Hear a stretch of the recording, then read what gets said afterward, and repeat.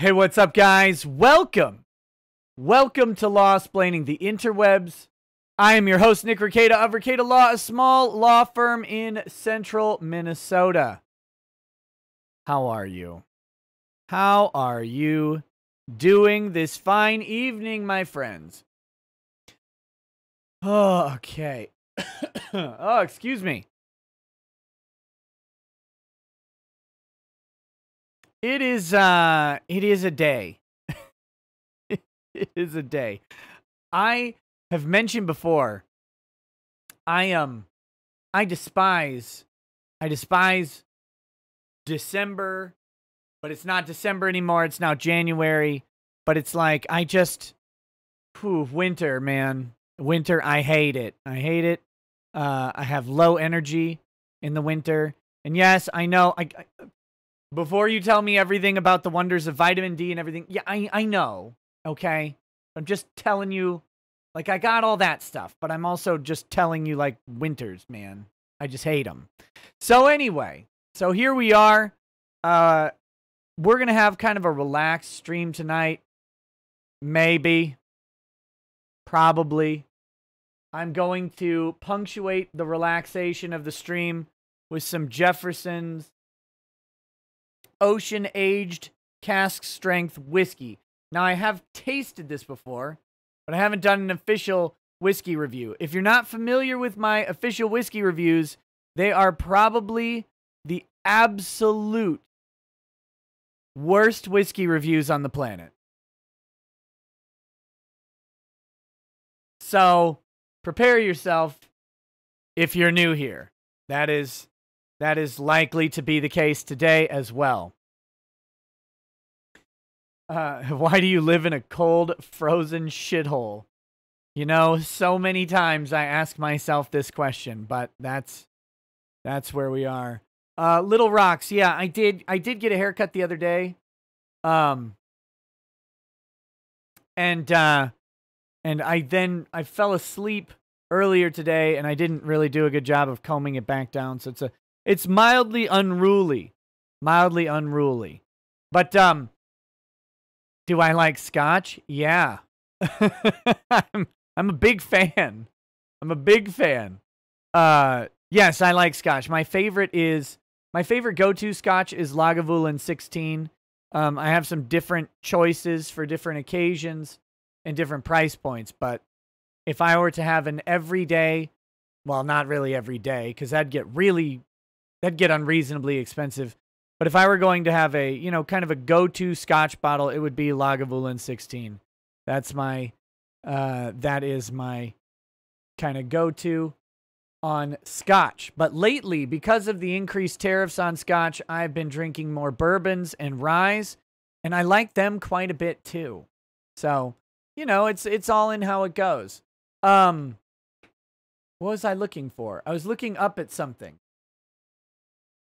Someone asked if I watch Project Veritas. And no, I don't generally, but we are going to cover Project Veritas's video today. James O'Keefe tweeted it out. We'll be watching it, listening to it. I'll be talking about what I think about it. That is coming. We've got some other news stories. We've got the first woman to be executed in the United States in 70 years. At the federal level, anyway. I mean, like, Chicago executes women all the time, but I'm talking about the federal level. The federal government had an execution of a woman, the first in 70 years. We're going to talk about her crime in a truly uplifting discussion, because everybody wants, everybody. There was a big push to remove the death penalty from said lady. So, obviously, there was a big push to have the death penalty removed from her, and we're gonna just discuss her crime. And we'll see what you guys think. Like, should she be executed or not? And this one went up to the United States Supreme Court. And as with other death penalty cases, the Supreme Court declined to intervene. So, again, you guys can make up your own mind on whether or not she should have been executed, and whether, you know, we could do the gender equality thing too. Should anybody have been executed for this particular crime? So we'll do that. Like, if she were a man, should she be executed too? I mean, maybe it's just because she's a woman. You know, that's like the meme headline of the day would be something like, federal executions resumed, women most affected. 100% of females on death row have now been executed by the government. Bam! There's the headline. CNN, hire me. I will write your headlines all day. 100% of women on death row have been executed by the federal government.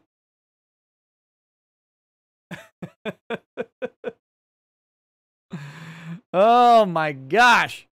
So that is that's coming. I do have an announcement to make about live streams. And I'm going to be making this announcement over the next several shows. I want to make sure people see this, but we'll start it tonight, and I'll talk about it now, and then I'll do it again later as people have filtered in, okay? So, the live stream archive is just like having the playbacks for live streams up is just not helpful. I don't know how to say. I hate YouTube for this. I do, because it would be so much better. It would be so much better if there was a way to easily segregate things into two places on the same channel, but there just isn't. There isn't a way to do it, and we have all sorts of new people watching the shorter videos, and that's helping the channel grow and all of that stuff, which is great. And I love doing the live streams. Like, this is the part of it that I really like to do, is to hang out with you guys and talk. Like, oh, there's a guy, Midnight in Exile. And I've seen him on this channel before. Him, her, I don't know. I've seen them on the channel before, you know, in comments and stuff. Maybe they watch live. I don't know. But they asked on the last episode, they're like, Jesus, do you intentionally digress all over the place and waste your viewers' time on purpose? It took like 30 minutes to get to the lead topic. Well, I can answer that. Simply. Yes, of course. Of course I do it on purpose. This is a live show, and it's a conversational show. It's a different form of entertainment and engagement than what's traditionally happened, right? Like, this isn't you tuning into a news program. I mean, you may get news from it, or stories, or commentary, or analysis, all the things you could find on various different types of entertainment and infotainment. But YouTube is wholly different. There's a chat. We get to interact and talk. Like, we can converse with each other in real time.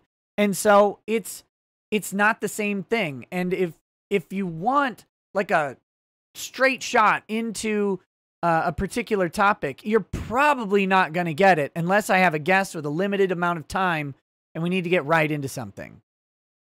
It's just not how it's going to go. It's more of a different approach. So yeah, do I intentionally digress and tangent? Yes, of course. It's a conversation. It's a chat. And just because I'm the only one vocally speaking doesn't mean there's not back and forth.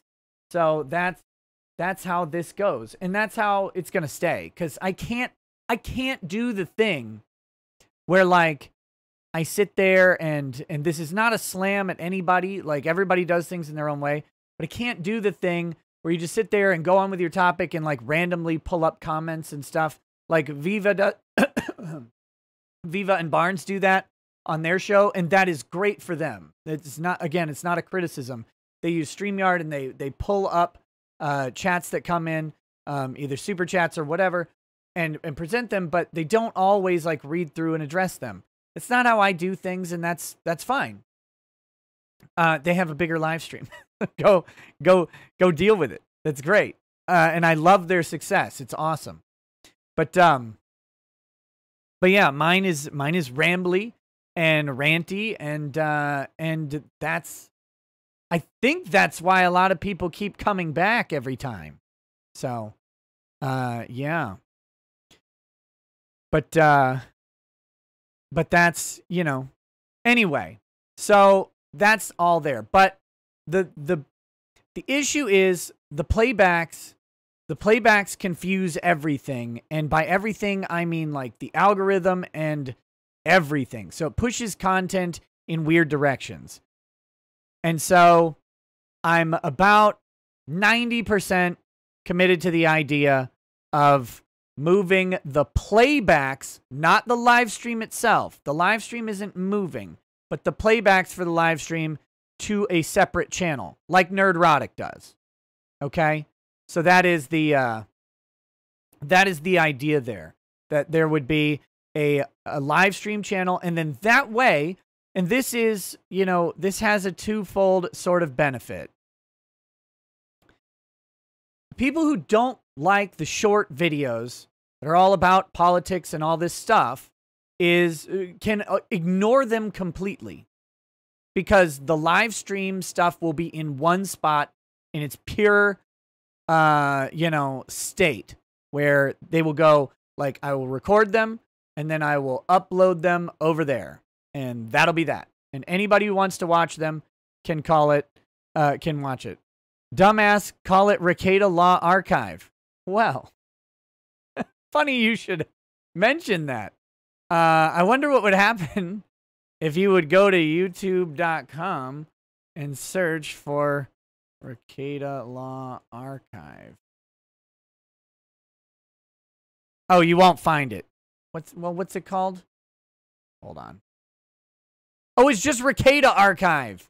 I should probably change that, but if you actually search for Ricada Archive, you won't find it there either, but when it's ready it's there. It actually exists. But when it's ready, I'll link it. I made it a long time ago. Let's see. Where did it go? But the search is all messed up because and I can't really. Oh, I can do it on here. Hold on. I can't switch over to it on my studio account. That would be a disaster. Here we go. Ricada Archive. It has no subscribers.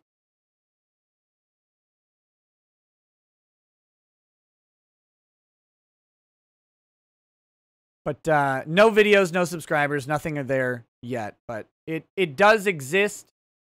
Yeah.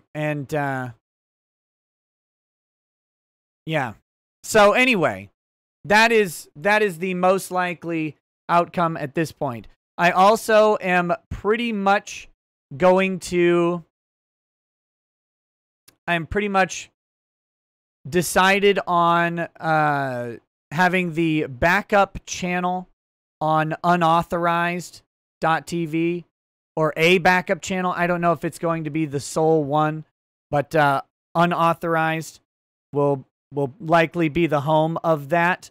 Now, unauthorized, let me tell you, is a subscription service, but I've been talking with them and asking them, because what I don't want to add a subscription service.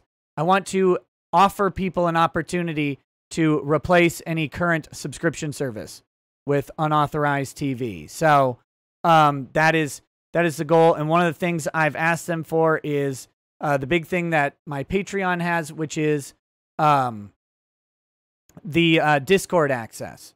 So I want people to be able to go to unauthorized TV and get the same sort of thing that Patreon would offer. And then I would love to move off of Patreon entirely and onto an alternative platform.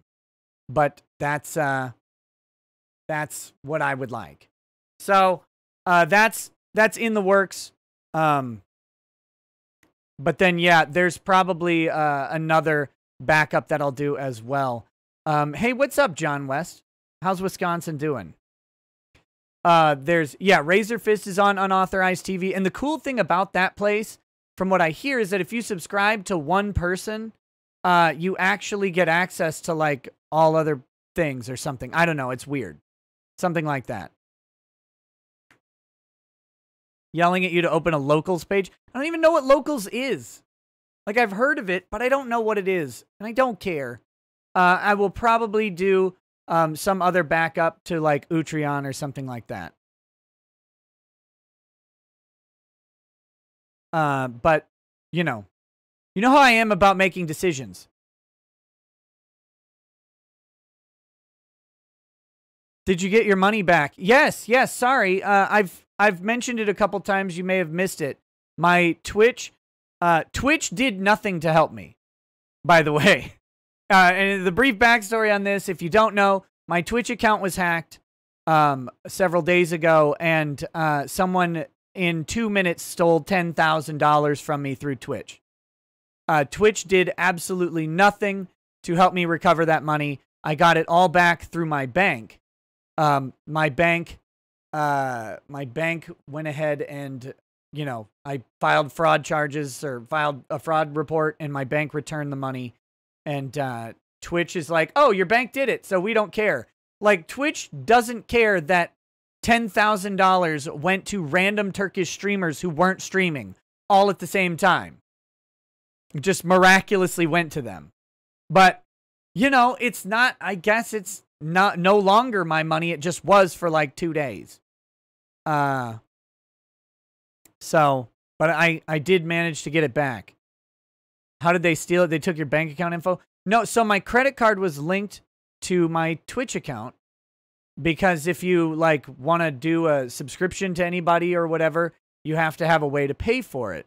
And I had gifted a couple subscribers to different people. I don't really subscribe to anybody on Twitch. Like, I follow some people, but I don't really subscribe to them typically. But I gifted some to other people. And so my credit card was linked up, or my debit card, I should say, was linked up. And so they went on, and then they used that to, within just, like I said, just 2 minutes, they made $10,000 worth of purchases of Twitch's currency and then distributed that out. And the only reason I knew about it was because I got a bunch of emails within that 2 minute period, and I bolted down to my computer and de-linked it and changed my password. But I had 2-factor authentication and everything. And no, it's not through text messaging. They did not clone my SIM card.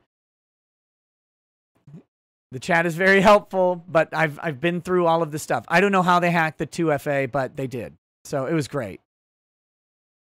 It was great. So anyway, fun times. So Cormoran, gifted subscribers sounds sketchy. So Twitch has followers, which are like YouTube subscribers, are followers on Twitch. And then subscribers are, you pay for a month and you get access to like emotes and stuff like that. That's how Twitch creators monetize their content, either through subscribers or their in-house currency of bits. So when I say I gifted subscribers, I bought a month subscription for a couple people and stuff, and then I was hacked. Okay.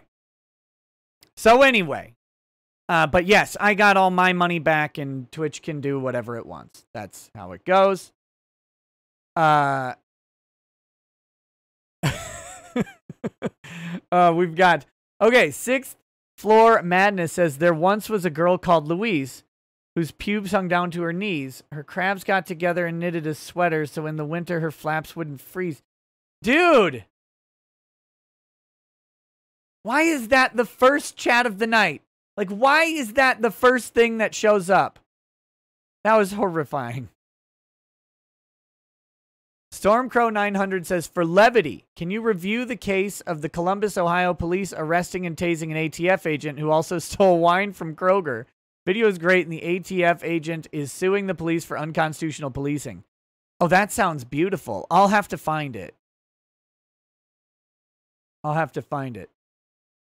Blaine20 says, if you started the main topic immediately, late and gay coomers would have to stay lagged behind the live convo. Any new swag designs forthcoming? Many Capitol rioters were anarchists / Antifa posing as MAGA, by the way. Oh, we've got that story too. we've got the story about how a CNN linked person was one of the people storming the building as well. Okay, so that's the case number.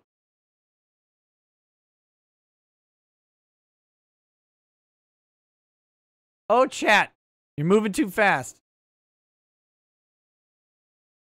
We're going to start the whiskey review in just a second. I'm going to go ahead and find this case on Pacer and star it.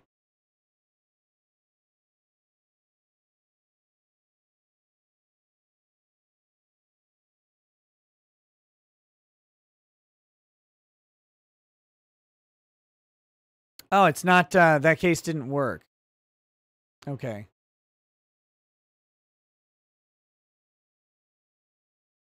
You need to learn the joys of slow mode? No. Oh, God. No, like YouTube likes interaction in the chat.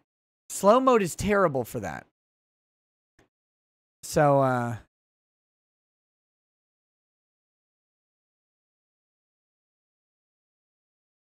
oh, it's just 220. We'll find it here. Search. Come on now. Well, it doesn't like this case number, so Stormcrow, can you email it to me or something and I'll find it that way? Burke et al. Versus City of Columbus et al. Okay.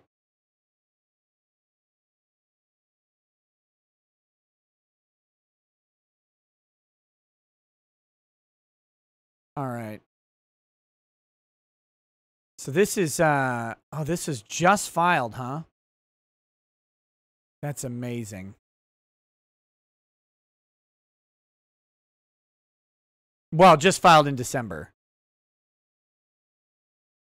Okay. I've got it.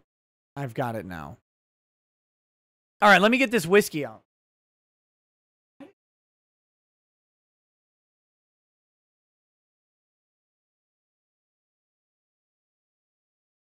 So this is Jefferson's Ocean, aged at sea, cask strength. It's a blend of straight bourbon whiskeys, so not the gay ones. Very small batch. This is 56% alcohol.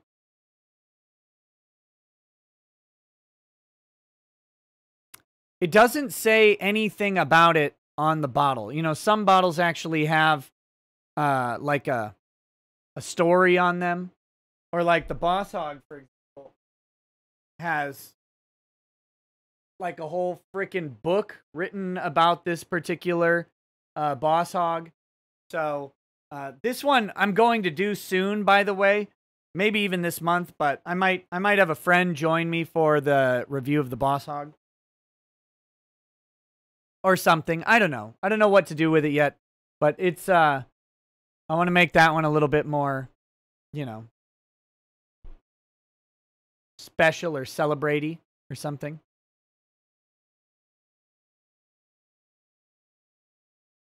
So this is bottle number 06990.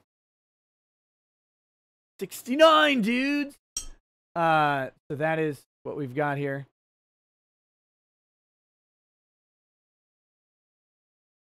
Okay. So, like a lot of cask strength whiskeys, the smell that you tend to pick up is a lot of alcohol. Like you know, there's a high concentration of alcohol, and it does kind of burn out some of the other smells. I gotta be careful when I dip my nose into the glass to smell it because I'll actually touch the liquor.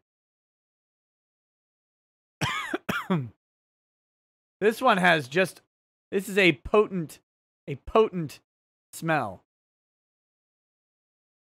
The Shuggy, you sort of missed the announcement, but I'm going to do it again, don't worry. And there will be many more, like, many of the very similar style of the announcements to come over the next several days. Okay, so this is, yeah, this has a harsh, alcohol-y smell to it. It just does. There's not much else you can say about it.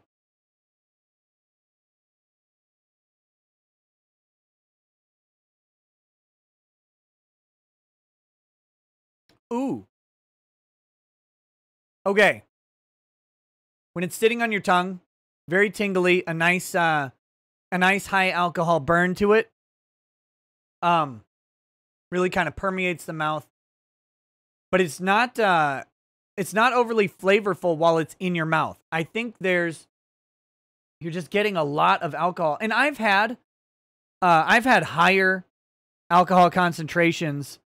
I've had 65% alcohol whiskeys, and they have more flavor in the mouth than this one. But when you swallow it, there's a very, very pleasing bourbon, heavy, the heavy corn concentration on bourbon. There's a very, very pleasing bourbony taste when you swallow, which I like. I got to get the breathe just a second.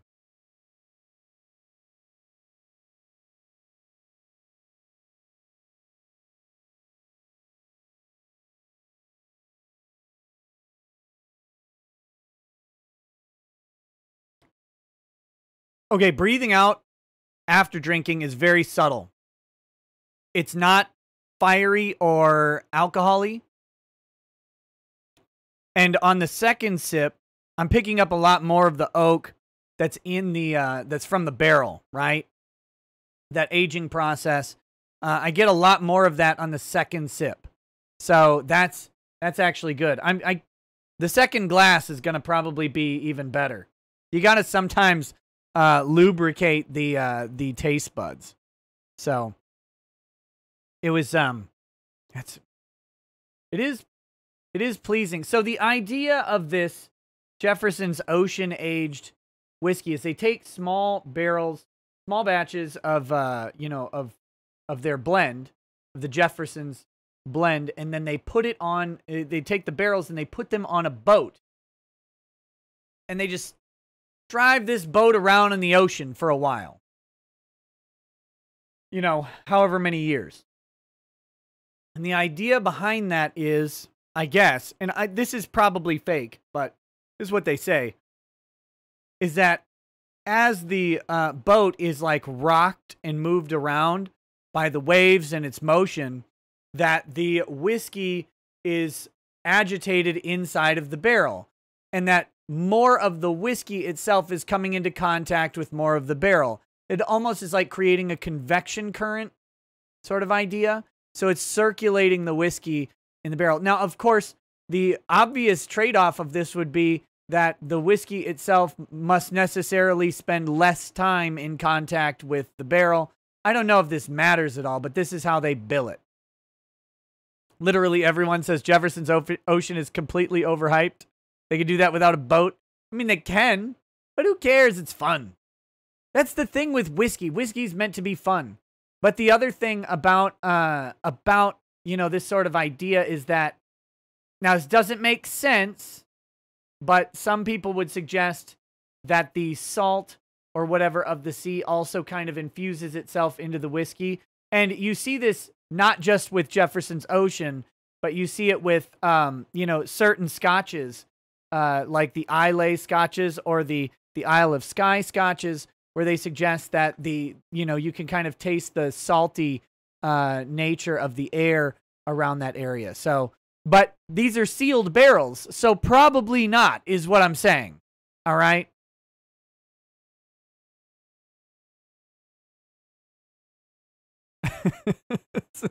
it's kind of, this is the thing. Whiskey is a marketing game of epic proportions. And so yeah, I mean, you got to take what they say with a grain of salt. I just like saying what they say about it because it's adds mystique and mystery to it. I mean, think about this. On balance, this is a liquid that they shove in a barrel and then put in a closet for like 12 years. It's weird. If you did that with anything else, it'd be strange. You'd be like, okay, what's your weird sexual fetish? And then, I like old liquid.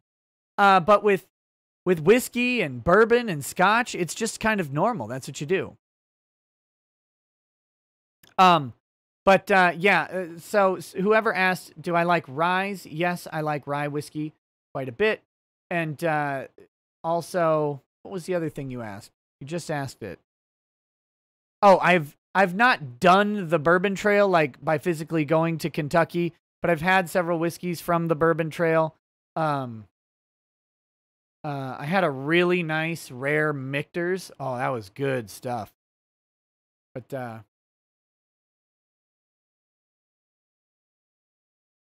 oh, that's perfect. Sponsor a special line of rye called Gamers. So when you toast, you can say Gamers Rise Up.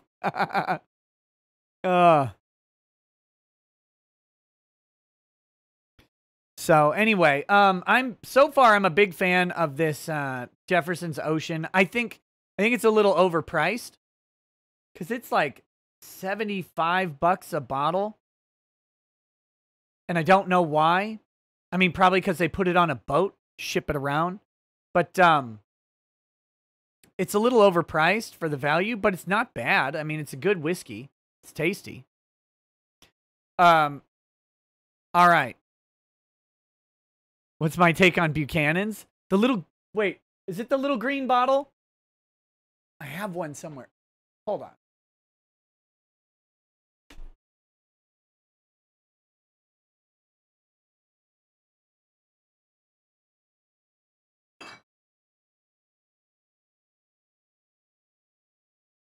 Buchanan's Deluxe. Right here. This one's empty. This is an empty. But, yeah. You know what? This was one of the most surprising bottles of scotch I've ever had.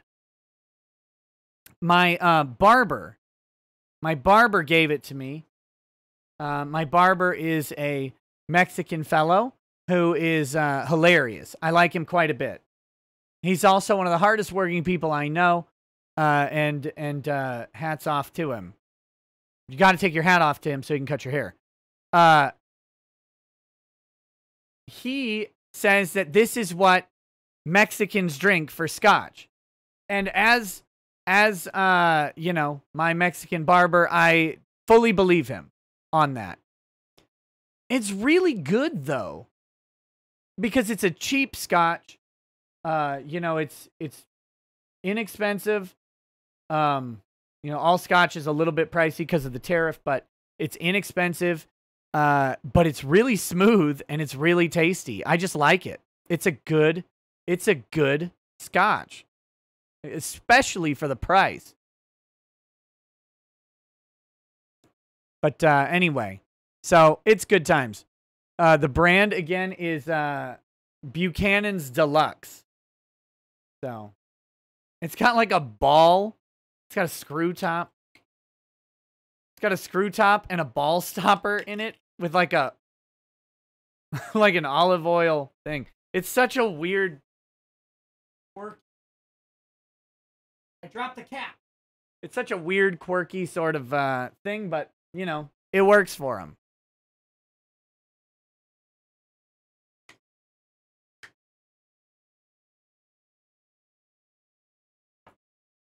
Ever thought about trying to homebrew some mead? No, that sounds like work. Okay, so we'll get to a second glass of this in a little bit. My whiskey reviews go like this. So the first shot of it, I take, you know, sips at a time, kind of seeing how the sips go as it settles in, and then the second after that, I take a shot of the whiskey to see if that's worth doing. The cap system is shit. It is. It is. You're right.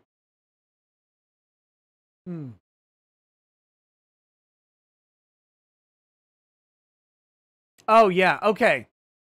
So I usually do like a 4-step process for drinking a new whiskey. And I recommend this if you're not like a veteran whiskey drinker. I would recommend this to help you, because some people are like, oh, whiskey's too harsh, or this whiskey is too harsh, or it's too alcoholic. The 4-step process is you got to smell it. You know, you get your nose in the glass and smell it. Then you take this sip into your mouth and let it sit on your tongue and kind of flow around in your mouth. Not like swish and gargle, but just let it kind of roll around over your tongue and under your tongue. And then you swallow with purpose, and then you breathe out. It's a nice, slow process, and it takes away a lot of the sting and burn of drinking whiskey, especially if you're not used to it. And if you like just take whiskey and try and chug it down and you're not used to it, it sucks. So doing that process is a good way to kind of get yourself into it. So I always start with that. But I just took a sip of this one. And in that one, you know, like I said, you got my impressions first time, but I'm just taking a straight sip of this.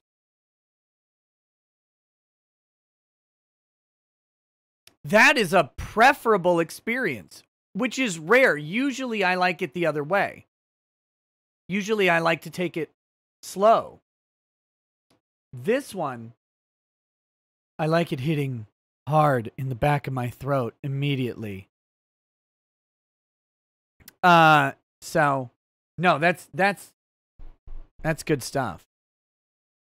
Break Contact 2 says, I was hoping you could do a stream sometime, maybe a big brain panel on Chevron deference and the likelihood of getting it overturned, or of it getting overturned. Maybe. I'd have to ask around if anybody's familiar. I don't know what that is off the top of my head. Karn. Karn, is that a reference to Karn Carby from Ender's Game? Karn says, I'm looking to start a whiskey bourbon collection / cache. What would you suggest I get to start? Top 5. I already have Maker's Mark, Bullet, and Hibiki Harmony, which is very, very nice. Well, of those 3, the Hibiki Harmony is the best one. I'm not a fan of Maker's Mark. I think it's a little too sweet. Let's see. Okay. Top 5. You got to get a Lagavulin 16. This is my opinion.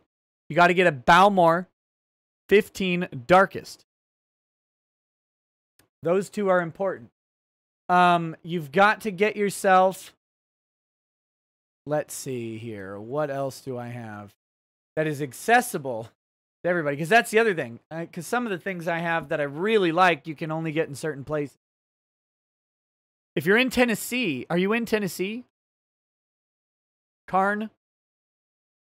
Where are you? Where you at, fam? Get yourself a bottle of 1792 is good. Yeah, Writer's Tears.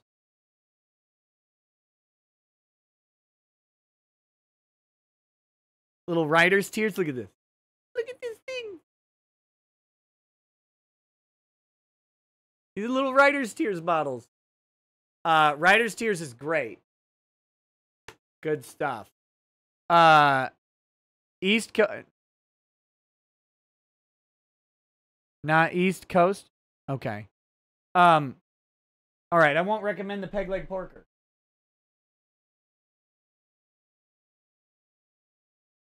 I would actually highly recommend this Amroot. If you can find this single malt peated Indian whiskey, this stuff is brutal. This is really good.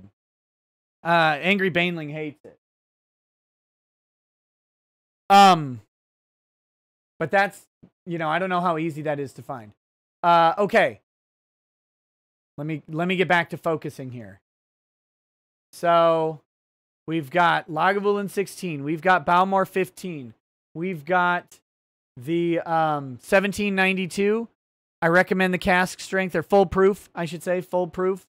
Then I would recommend for number 4, get yourself a Dalwhinnie.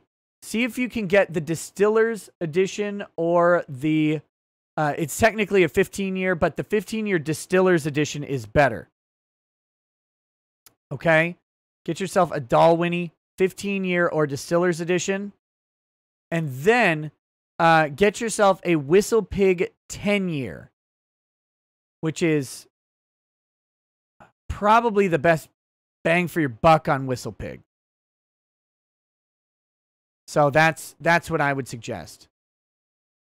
Why are you looking around like a condor? Okay, because I have a bunch of empty bottles up on my shelves of things I try to keep one of every different type of bottle that I've drank.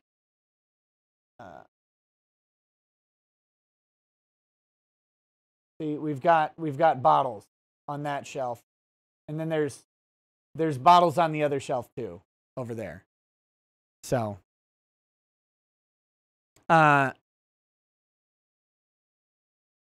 those are all what I would suggest for now. I mean, there's any number of really good. I like Talisker. I do. Don't get Talisker Storm. Talisker 10 years, great. But May, what's up? Office tour when it's not a disaster. I'm actually, so some people have expressed discontent at the background changing. It's because I want to redo my office like pretty dramatically, and I have to get some stuff out of here, and I want to I want a whiskey stave wall where like barrel staves from whiskey barrels are put into a pattern and made into the wall behind me. I want that covering the entire wall.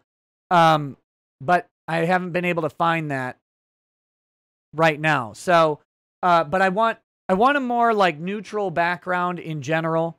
And so I'm working on stuff like that. So I don't like the big bare patches of white. So that's why I put the flag up behind me as well. I don't like the big patches of white wall. I'm anti-white on this channel. I don't know if you know that, but I am opposed to the whites because they bring misery and suffering to the non-whites everywhere they go. Looks more like you're trying to be Legal Eagle. What, with my Warhammer books? All these are Warhammer books. Oh, God. Yes, Warhammer books and a flag. Like Legal Eagle.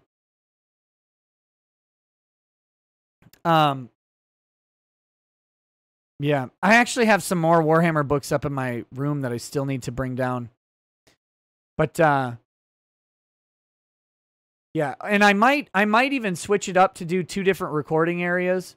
One for one for some content and one for another content. I don't know. All this stuff's a pain in the ass, by the way.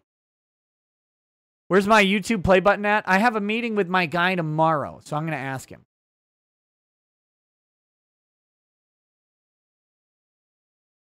Okay. Jefferson's Ocean. I'm going to say this. Just taking sips and drinking it, that is fan-damn-tastic. That is a great, just like, take a sip whiskey, which is kind of rare. Okay. That was a lot from Karn there. Bad Vibe says Nick's nose gets drunk before he does. Oh, fantastic. Bad Vibes also says, if you enjoy being tortured, you will like Military Special or Fuyu. Yeah, Fuyu is garbage. One of the worst whiskeys I've ever tasted. Whatever. I heard that they have a better Fuyu, but it is awful. Whatever I had was just really bad. Which is like the cheap stuff. And Military Special is a little bit rough, but Fuyu is worse. America Bourbon was also worse. Okay. Let's do this. And remember, I promise nothing with this show. This is me hanging out with you guys and chatting. I've had a really long couple of days. So, brief story. We have some assistance because the children require lots of driving. And as you guys may remember, earlier in December and before in November and all that stuff, before I was doing the daytime content, really, I wasn't able to do it as much because was busy dealing with kid stuff and which is great. But so we got someone to help out with that. And they have been a massive blessing in our life by being able to help us just by taking the pressure off, by being able to transport our kids around and stuff like that when we need them to go places. And so that's opened me up to do more stuff during the day. Well, our person had some personal stuff happen, and so they haven't been around as much the past couple days. And then I've had a bunch of stuff to do. And so it has been like the past couple days, I'm like just dragging because I got used to not having to do as much. It was great. It was great.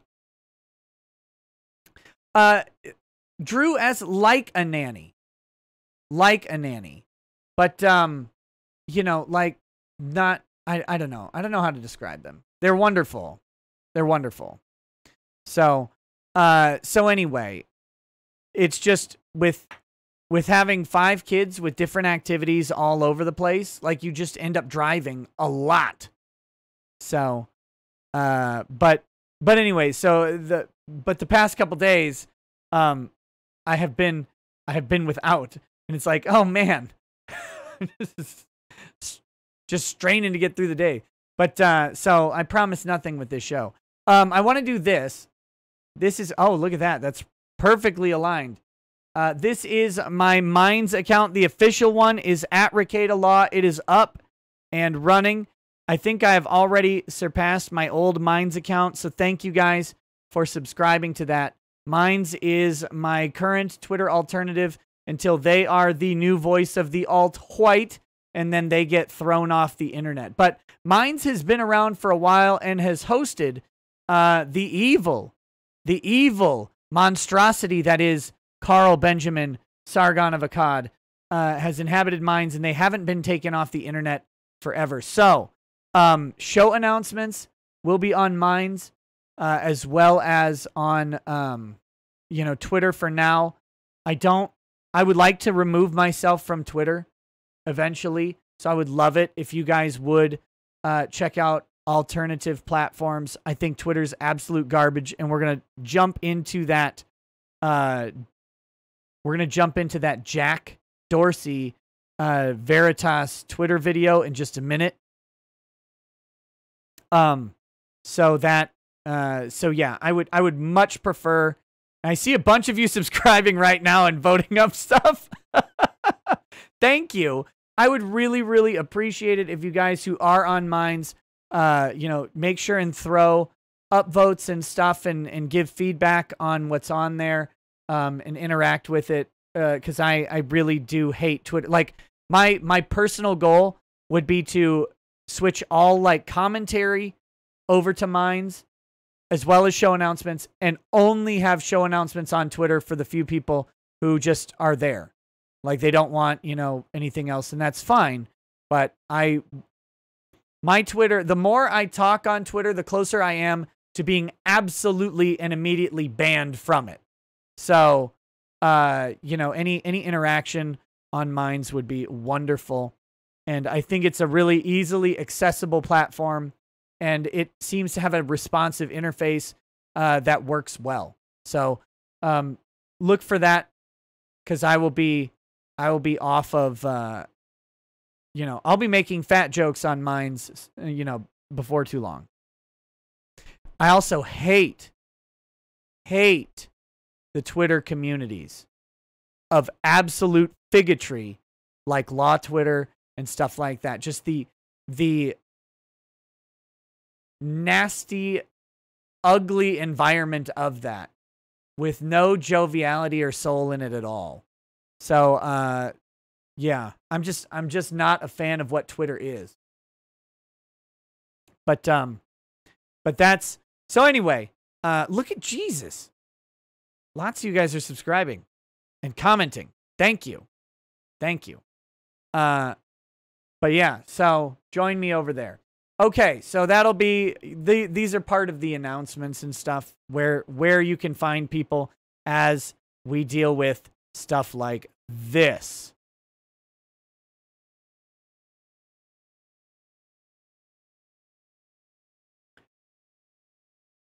Do you guys know that Twitter banned 70,000 people in one day the other day? All quote-unquote QAnon account. QAnon, Q boomers or whatever they want to call them. They banned 70,000 accounts. It's crazy. How wise is faking your death and skipping hearings? Is that what... Don't...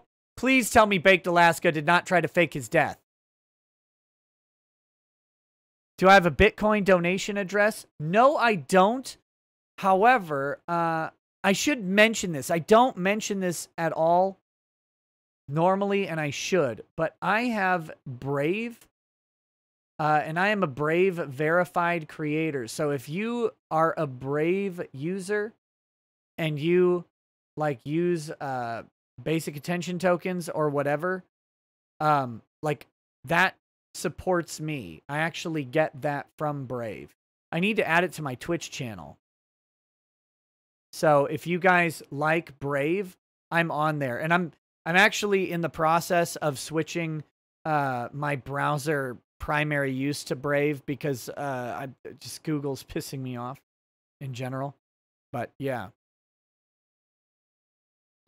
Anyway, so yeah, if you guys like Brave, you know, Brave is an option. I strongly recommend it. Yeah, don't use Firefox, by the way. Firefox, Mozilla is garbage. They can eat all the shit in the world. And I know that many of you do, like, I don't know who, but I know people do support me on Brave. And just so you know, I do get that, and I really appreciate it. Thank you for doing that. All right. We're going to do a shot of this Jefferson's Ocean. Then we're going to listen to Jack fillet himself, because that's what Jack does. Mither and Emra says, Twitter is where all the kids who were bullied in high school go so they can make themselves feel better by acting exactly like their bullies. Yeah. And what's in it for us bullies? Huh? What's in it for us? I just want to go somewhere and call people fat. That's it. All right, here we go.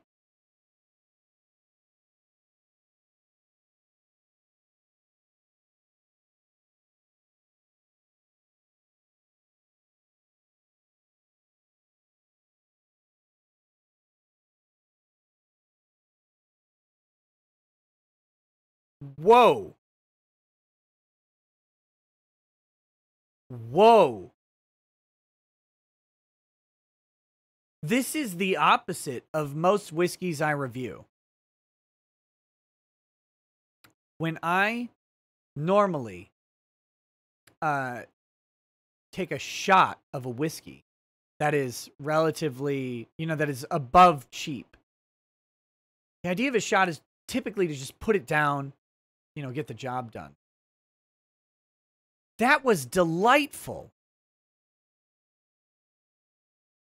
That was an absolute joy to take a shot of.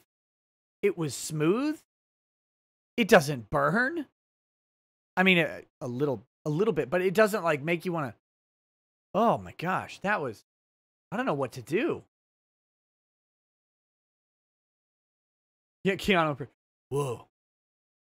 I was taking a shot of Jefferson's Ocean aged at sea, cask strength bourbon whiskey, and I was like, whoa, this is pretty good. Anyway, that was shockingly good. I strongly recommend doing that. Mithrin Emrys, I just read that. Kung Fu. All right. My Keanu impression is always from Bill and Ted, though. Like, it just can't, I can't do, like, modern Keanu, like John Wick stuff. It's always going to be that old, like, goofy Keanu from Bill and Ted and Parenthood. All right, here we go. Let's listen to what Jack has to say.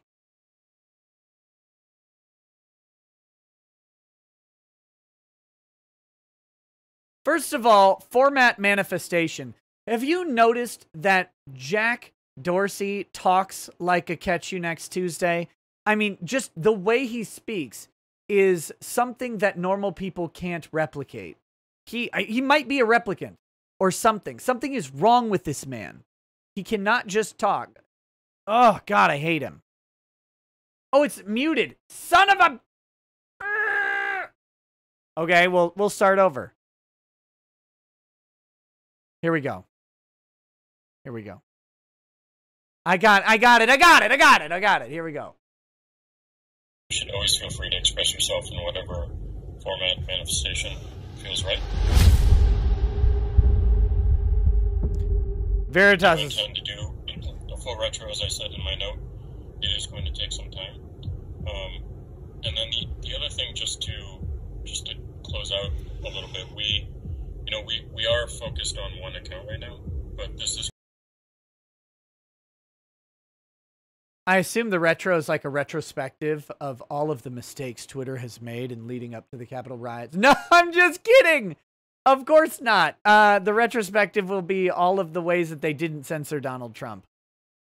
It's going to be much bigger than just one account, and it's going to go on for much longer than just this day, this week, the next few weeks. It's going to go on beyond the inauguration. We have to expect that. We have to be ready for that. So the focus is certainly on this account and how it ties to real-world violence, but also we need to think much longer term around how these dynamics play out over time. I don't believe this is going away anytime soon, and the moves that we're making today around QAnon, for instance, is one such example of a much broader approach that we should be looking at and going deeper on. So. Remember that Twitter is founded on the idea that you should be able to express yourself however you want, but you can't, because if you're like, and I'm not a QAnon person in any way. I get accused of it when I do videos, or like I cover a video on Linwood and people are like, fake QAnon attorney, and I'm like, lol, what? Like, okay, I guess you didn't watch the video, that's fine, but like, so I don't care about QAnon or whatever. I've never really bought into the whole thing, but other people can. I also don't care if they do. Like, that's why are we so worried about what people think? Like, why are we so worried that someone might think something that we don't like? Why? Where did that start? Like, that person thinks something that I think is wrong. No, internet police, go get that man. Go get him. He's thinking something I think is wrong. Go get him now. When did this happen? Endless 2646 is unrelated, but remember the Not My President riots from 4 years ago? I feel like there was worse than anything we've seen recently. Two-faced nature of some people bugs the hell out of me. Also, ever had Legend bourbon? I haven't had Legend, I don't think, unless I had it at Doug TeNaples' house, which I might have. It's great. Like it's the Karening. This is the problem, the Karening. If you saw my Kyle Rittenhouse video today, and if you didn't, I would recommend watching it. Of course, I'm biased, but if you saw my Kyle Rittenhouse video today, Kyle's recent bond modifications are the result ultimately of a Karen, a male Karen, I believe, who saw him at a bar and was like, that's Kyle Rittenhouse. He's having a beer. I can get him in jail. Ooh, I want to get him in jail. I'm going to call the court right now. Click, click, click, click, click, click, click, click, click. Hello, court. I'd like to report a crime. That's what happened. That's actually what happened. It's so stupid. But this is where we are. Like, someone thinks something of it. We've become a nation of snitches. And I don't understand. I was a mandated reporter for a while. And I had to make a couple reports. Like, it was my legal obligation to make some reports. And I didn't even like that. Now, the solace, of course, was that the reports I was making, I genuinely believed were in the interest of safety of children. And I think that's pretty okay. But the reports I made were always directly about the safety of children in the moment. Like when I was down in Houston, Texas, and it's 98 degrees out, and there's a bunch of kids in a car that isn't running in a parking lot.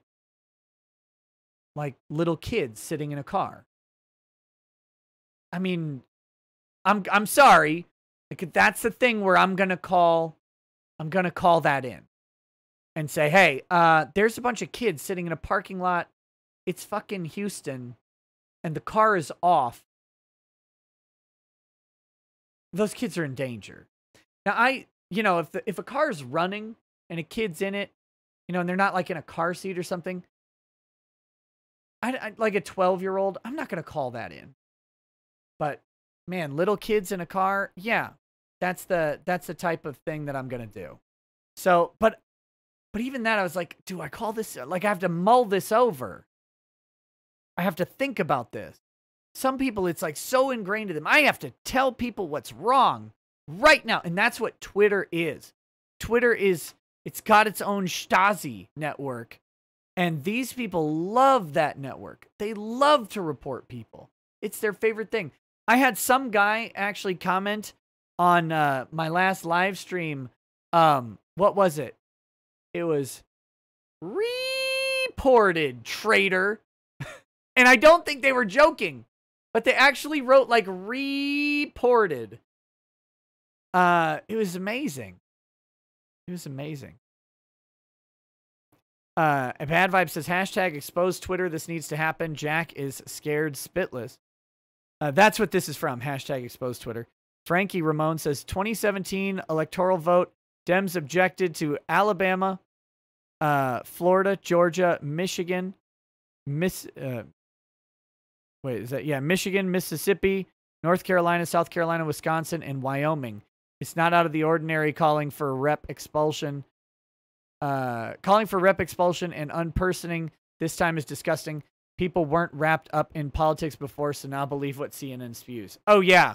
Yeah, that's why the Capitol riots are getting such different treatment from the media than anything that's been going on. They are in control of the prevailing narrative, and Congress is lapping at their taints.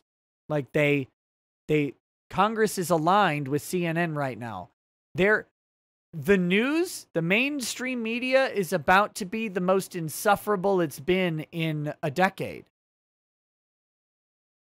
Because they're in full alignment with Congress and with the president, the incoming president. It's, ugh. All right, so here we go.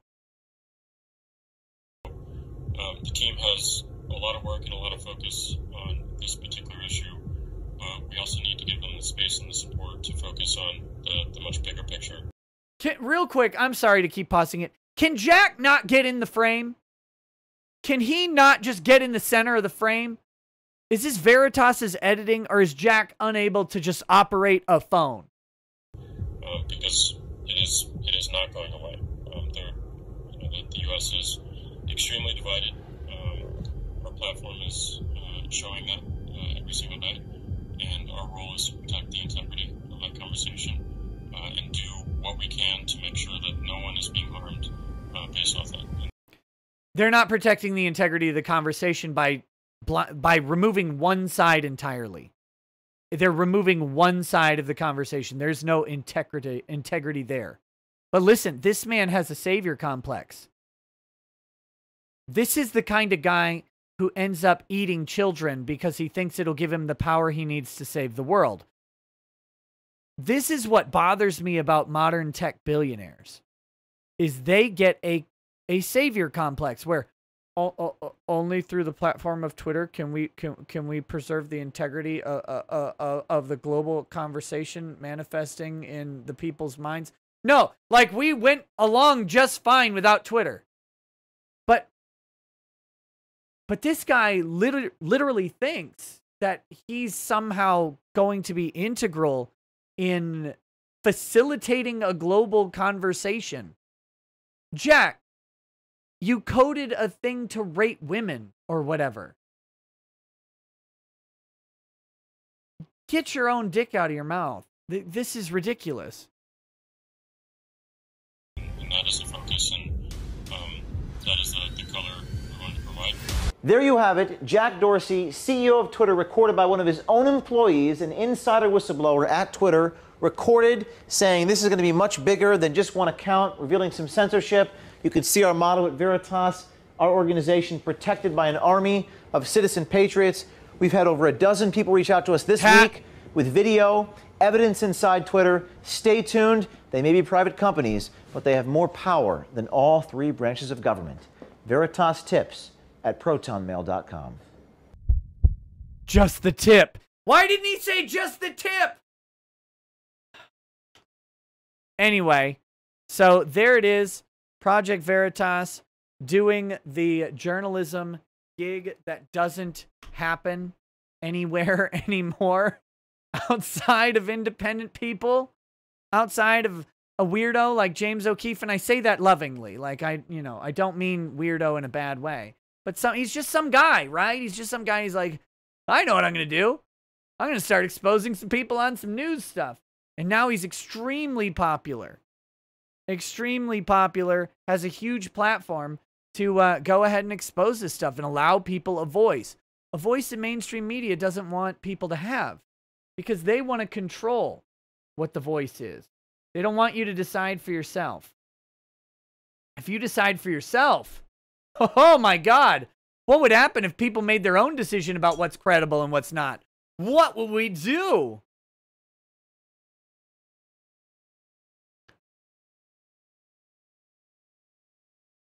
What would we do if people thought for themselves? We got to stop that immediately.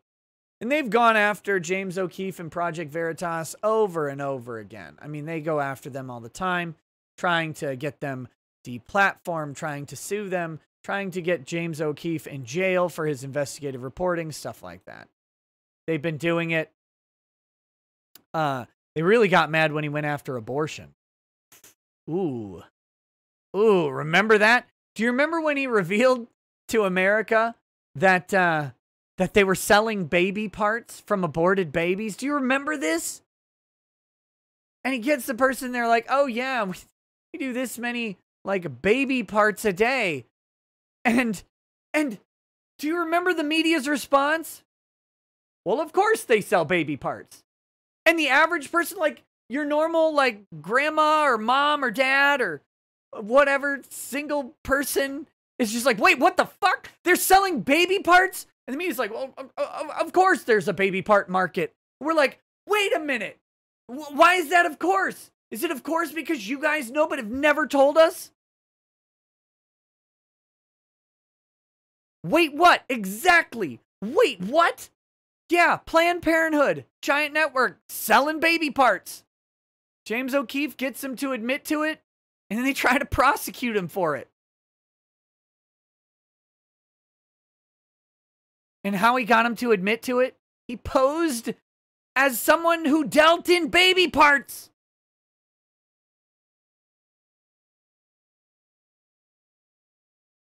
And Spurious says more than stem cells. Yeah, more than stem cells. Like legit organ trade. This is not like, you know, frozen embryos that they convert into stem cell therapy or something. Nope. It's crazy.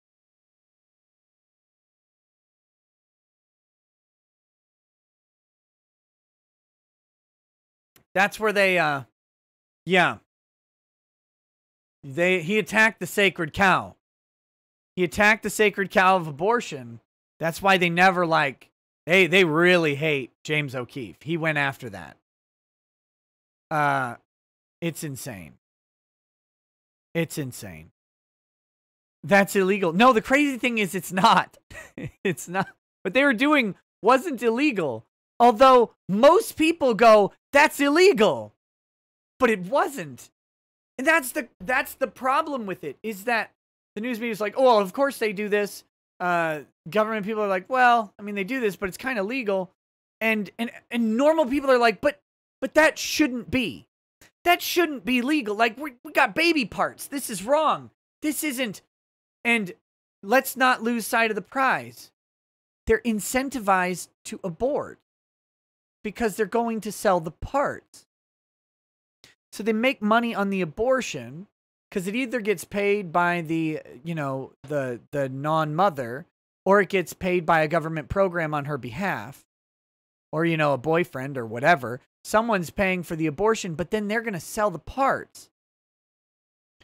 And in doing so, it's incentivizing them to market abortion.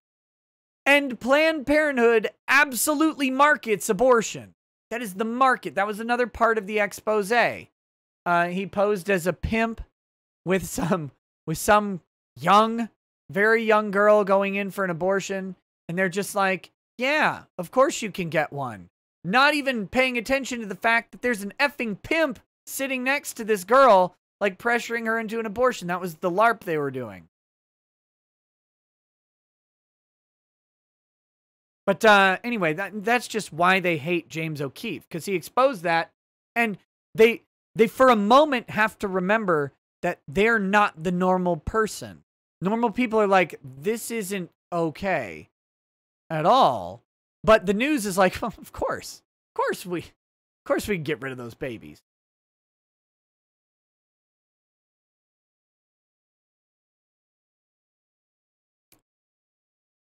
Blaine20 says, at I Stand With Vic community is now live on Minds. So if you are an I Stand With Vic person and you want to hit that community, it's on Minds as well. So there you go. Okay. That's enough about dead babies. Let's talk about Lisa Montgomery. The first woman executed by the federal government in 70 years, and the only woman on federal death row. So the U.S. government has now executed 100% of women on death row, while many men still live on death row, women obviously being treated worse than men in this case.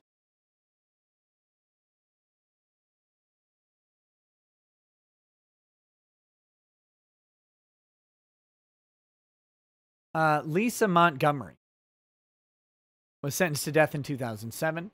The only female inmate on federal death row has been executed for murder. So remember, the goal of this is to figure out if she should be executed, because several people said she shouldn't. All right, so we're going to read her story as presented by BBC News. She received a lethal injection at a prison in Terre Haute, Indiana, after a last-minute stay of execution was lifted by the U.S. Supreme Court.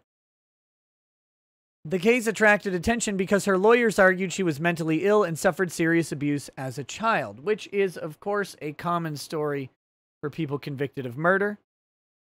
The 52-year-old strangled a pregnant woman before cutting out and kidnapping her baby in Missouri in 2004. Her victim, 23-year-old Bobby Jo Stinnett, bled to death, but her baby was safely recovered and returned to her family. I remember this story. I don't know if you remember this story, but that's the story. The baby lived. The baby actually lived.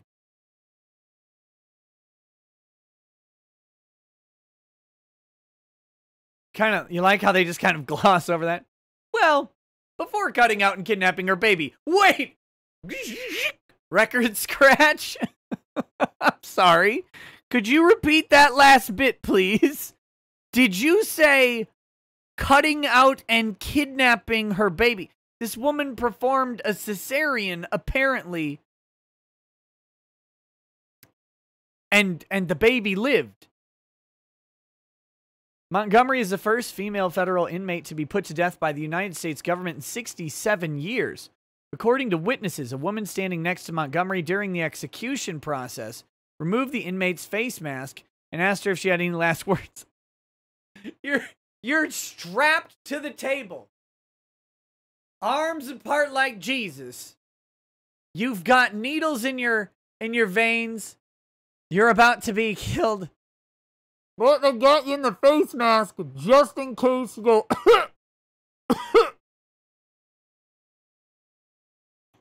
and asked her if she had any last words. Montgomery responded no and said nothing else.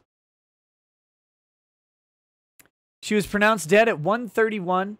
Montgomery's lawyer, Kelly Henry, said that everyone who had participated in the execution should feel shame. Okay. Quote, the government stopped at nothing in its zeal to kill this damaged and delusional woman, she said in a statement. Lisa Montgomery's execution was far from justice. So, apparently, executing her was not just. I don't know what the alternative is. The latest execution was postponed twice, first by COVID-19. Why did we stop killing people because of a virus that kills people? I don't get it. I don't understand. Like, somewhere, I'm sure there's someone who can make sense of that, but it doesn't make sense to me. Like, whoa!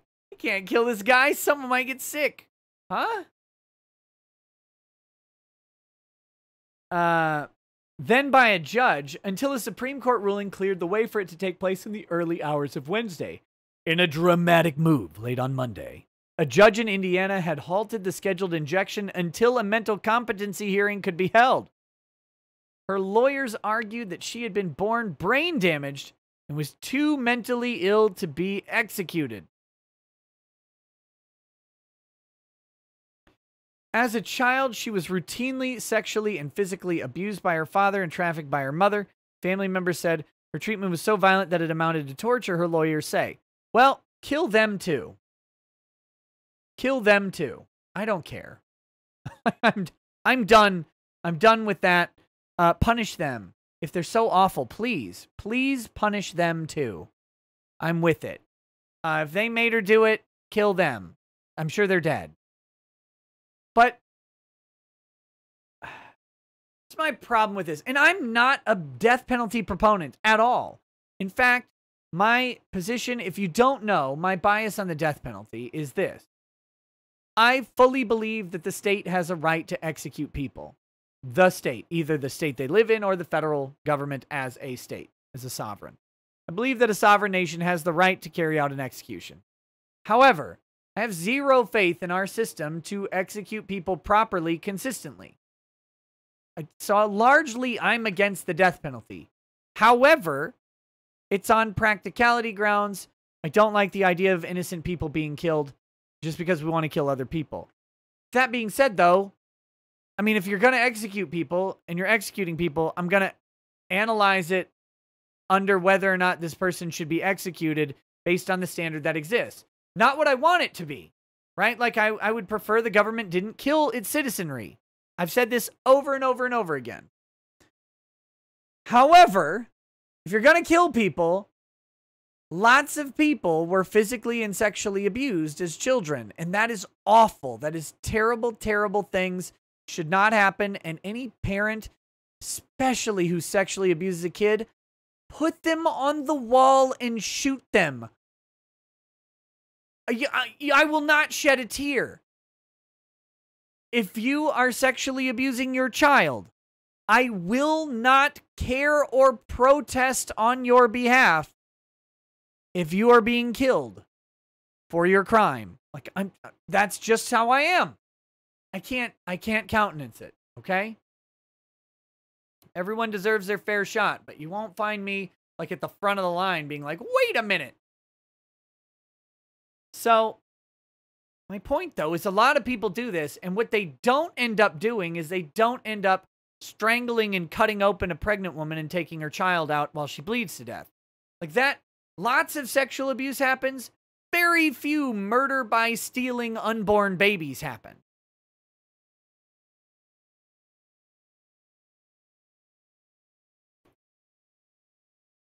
Let's see. Her defense team, and of course this is the BBC, so we've got defense with a C, believes that at the time of her crime, Montgomery was psychotic and out of touch with reality. What was your first clue?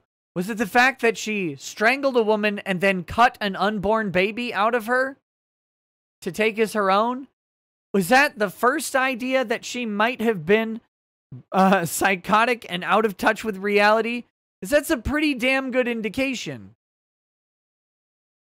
But, like, my argument is that most people who are murdering, at least at the time of the murder, are psychotic and out of touch with reality. That's what I would suggest. I don't like this standard for that reason. Like, I don't think it obviates the crime. Again, generally speaking, if you came up to me and said, you know what, we're not going to have the states execute anybody ever again, I'm going to go good. I'm going to say good. I support that. And I'm not a big fan. Not a big fan of executions. But it's not on a moral or principled point. Again, it's the idea that I don't think the state is very good at this type of stuff in general. However, again, if your argument is that, well, they were crazy at the time they murdered someone and cut a baby out of them, I'm going to go, yeah, because that's what crazy people actually do.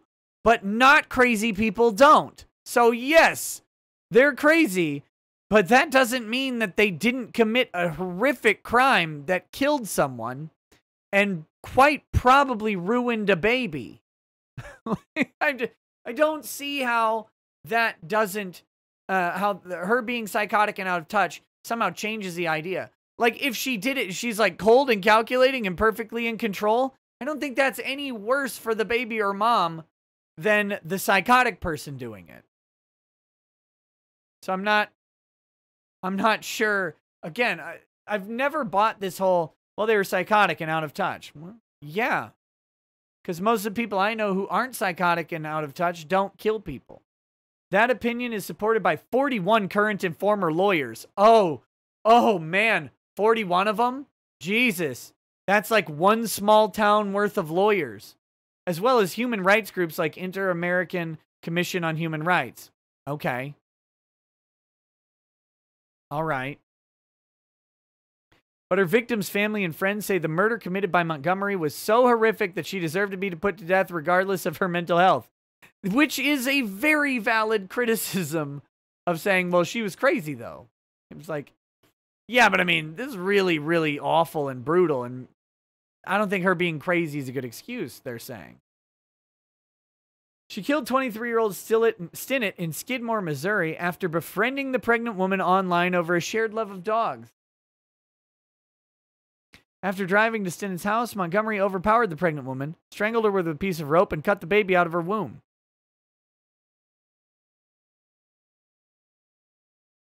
So how out of touch with reality was she? So she befriends them online over a shared love of dogs.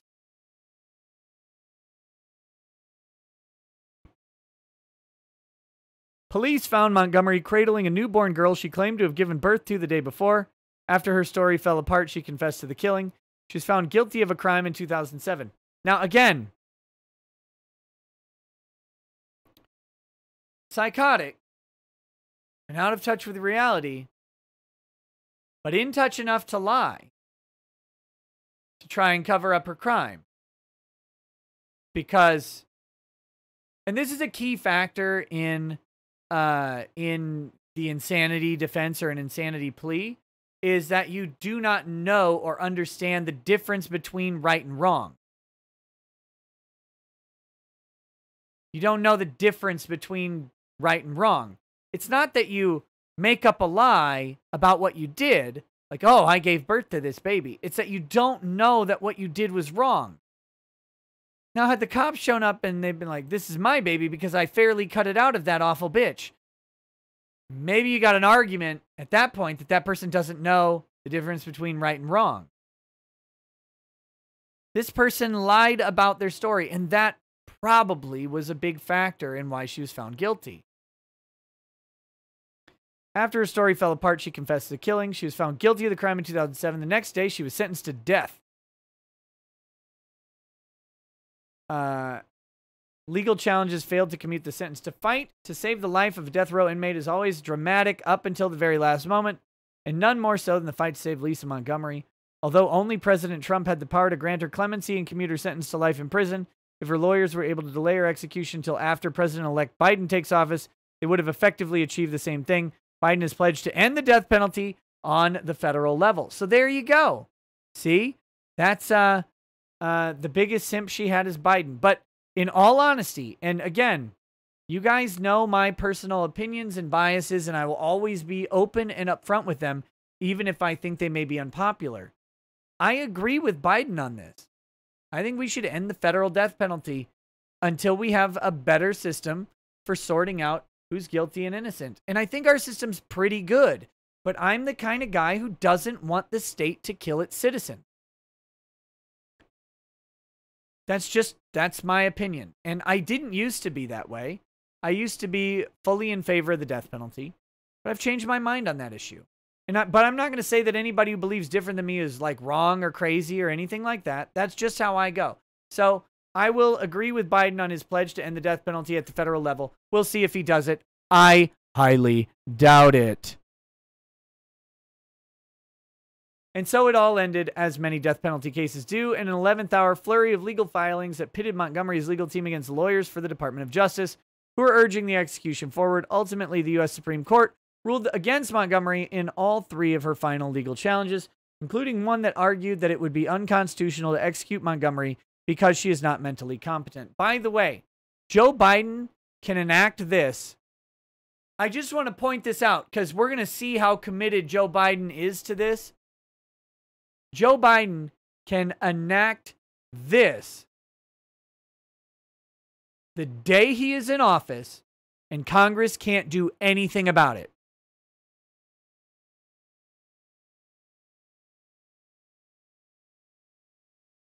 James K., yes, I do think they deserve the act. But what I think they deserve and what I think the government can faithfully execute are two different things.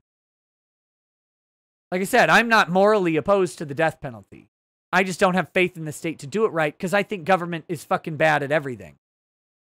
So anyway, Biden can end every death penalty of every federal death row inmate the day he enters office with the stroke of a pen. It would take almost nothing. He could commute their sentence of death to life in prison for every single one of them without any intervention from anybody. Nobody can stop Joe Biden on this. Not a single person can stand in the way of this pledge of Joe Biden's. Nobody can at all. Not one. So we'll find out if he's a liar. He is. He is.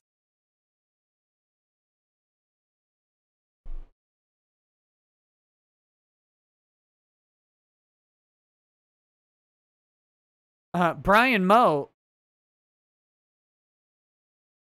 you can say they need to speed them up, but life in prison is cheaper than the death penalty for every single case. It's just how it is. And so it all ended as many... Ultimately, they ruled against her in all three of her final legal challenges, including one that argued that it would be unconstitutional to execute Montgomery because she's not mentally competent. Now, again, it's easy to say she's not mentally competent or she was insane, but that was an argument forwarded by her attorneys. And they've had since 2004 to make that argument, including at the criminal trial, and they've failed to make it effectively every single time. Since 2008, Montgomery had been held in a federal prison in Texas for female inmates with special needs, where she's been receiving psychiatric care. She received her execution date. Since receiving her execution date, she'd been placed on suicide watch in an isolated cell. Why, though? Just give her the rope. Why do we do this? This is such a weird thing. I don't get it. Whoa, whoa, whoa. We can't have this person killing themselves. Okay, before anybody jumps on me for this, I do know why. I do know why. Okay? I'll tell you exactly why they do this. And there is a logical reason for it. But at just sort of the common sense level, it seems really ridiculous. there's a real logical reason, okay? If the state could improperly put people on death row with the idea of pressing them into suicide, though that would later be an overturned decision, that would be an improper way for the state to kill people without killing people and without their proper due process. Okay, that's why. That's the real reason why. But on its face, it just is silly. All right. Montgomery's lawyer, Miss Henry, said her original legal defense was woefully inadequate and presented few of the details about her abuse, trauma, and mental illness. The Supreme Court outlawed the death penalty at state and federal level in 1972, but reversed the decision 4 years later. Because you need a constitutional amendment to remove the death penalty. Or just a law passed by Congress to remove the death penalty. That's it. That's it. But the Supreme Court in 1972 tried to pretend that the death penalty was cruel and unusual punishment, which is ridiculous since the death penalty was the only penalty for felonies when the country was founded and when the amendment was written. So, the Eighth Amendment, that is.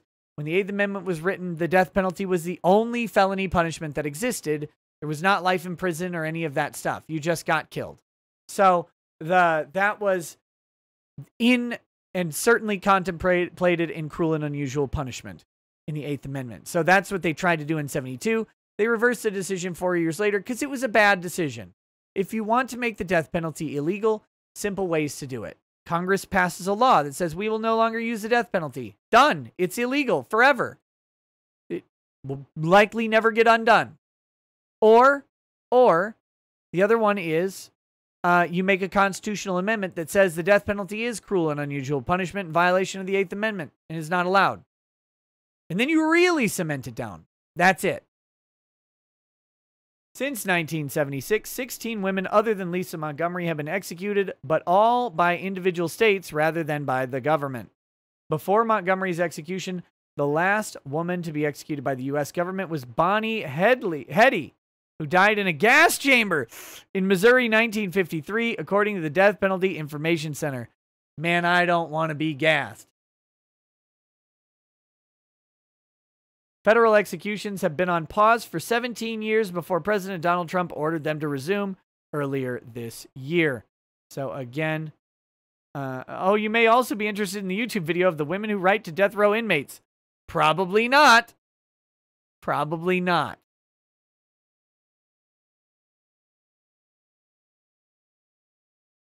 So that's that one. Here she is. F's or S's in chat for Lisa Montgomery. Did she deserve it? Would a man be executed for the same crime? These are the questions I pose to you.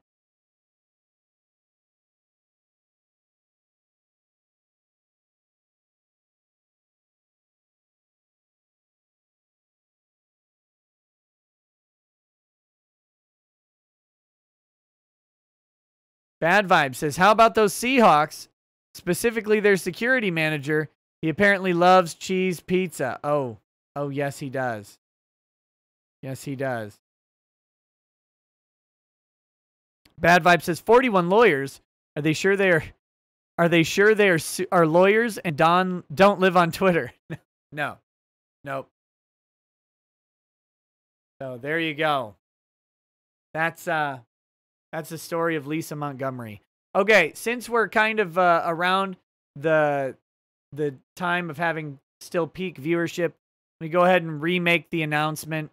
The announcement is that video playbacks, and I'm going to make this announcement several times over the next several shows. Video playbacks of the live streams are not going to be available on the main channel. The live streams will still happen on this channel. But the video playbacks will be uploaded to a separate channel, which is Ricada Archive currently. And that'll be live streams from, anywhere. If I do a live stream on the media channel, it'll be brought over there. If, I do a painting or gaming stream, those will all be on the Ricada Archive channel. So that will be, that's the announcement I want to make. It's what Nerdrotic does. Lots of other creators do it. Lots of other creators do it. And it's just live streams. The playbacks sitting around actively harm this channel's growth. And I can see it. I can see it in the video distribution, and it pisses me off. I wish it wasn't that way. No paywall. Don't bother none. No paywall.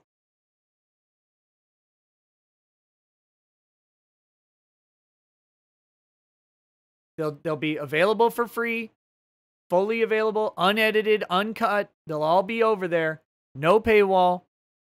They're just going to be off of this channel. I'm not going to BitChute it.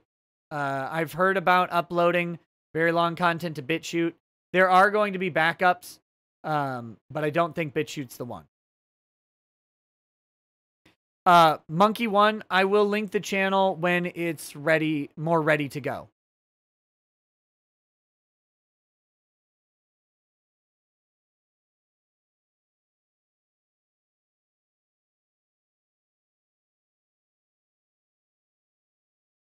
Cooking streams will stay where they are, unlisted with access for members.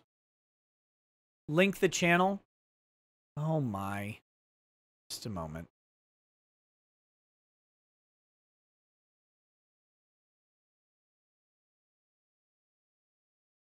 Here's the link.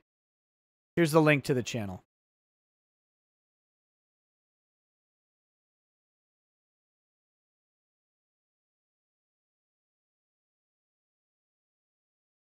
Okay. Close. I'll see if I can get a custom URL.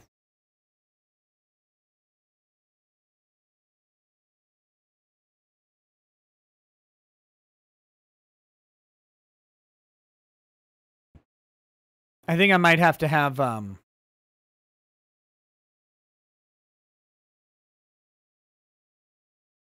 think to get a custom URL I have to like do some stuff on there. But somehow there's a way to do it. Where the hell is it?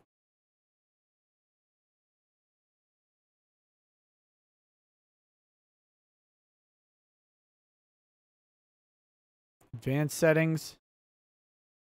No, this channel's not made for kids. I never upload content that's made for kids.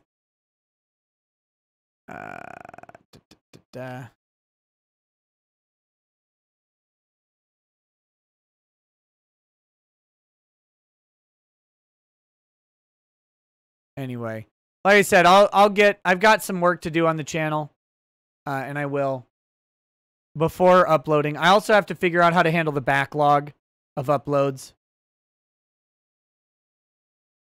That'll be. Will the streams be removed from this channel or hidden? They will be privated or removed or whatever.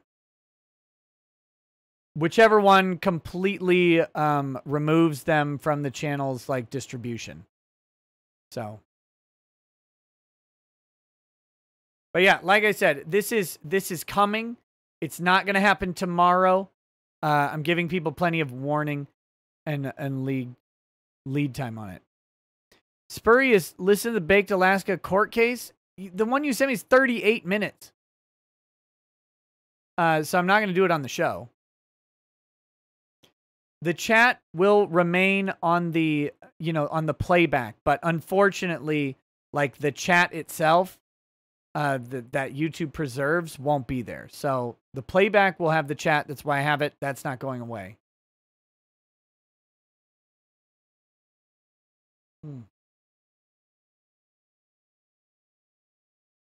But that's how that'll be. All right. And yes, if you get to 1,000 likes today, of course I will take a shot in celebration. And that'll be a significant amount of Jefferson's Ocean at that point. And then we'll see how this last story goes, I guess. But that's up to you guys. You guys have to hit the like button. Another 150 of you or so. Gary deletes him from his main channel, then uploads it to his live channel. It helps him a lot. Yeah. Whatever. I'll figure out exactly what needs to be done. I don't know, but they won't be available on this channel. However that works, they won't be available. And I have a local copy of every live stream. I record all of them locally. And have to pay a lot for all the storage of that, but I have them all. So yeah, we're very close to 1,000 likes. This is the next story here. Breaking: CNN's Jade Sacker penetrating the Capitol with a member of BLM/Antifa cheering, "We did it," and then asking her conspirator if he was filming. He said he'd delete it. He lied. CNN was in on it. Dun, dun, dun. Will the thigh-high stream be on the archive? Oh, I shouldn't say that I guess I shouldn't say I archive all live streams. My Twitch streams are not actually locally recorded. The Twitch ones are not. That archive is on Kiwi Farms, and I fully, like, I'm not DMCAing that or anything if anybody re-uploads it. Like, I don't know if Corono uploaded it to his YouTube channel or whatever, because he tends to do that. If anybody wants permission to, like, archive my thought stream on Twitch, it is still there on Twitch right now. If anyone wants permission, I will grant it. Flat out. Like, I don't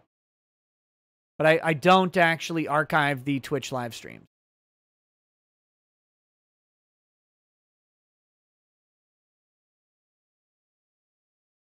Oh, there's 1,000 likes. Okay. Quick, like 5 people unlike this before things get really stupid.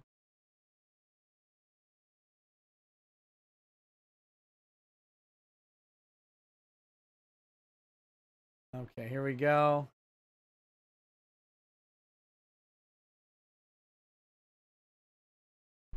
This is always a terrible choice.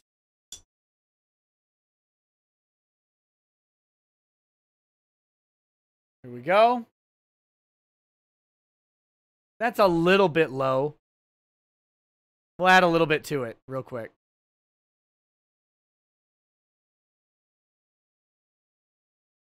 There.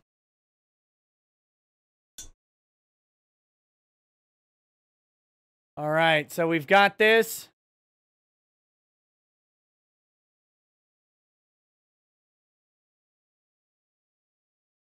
What do I think of a secession? I think it's extremely unlikely.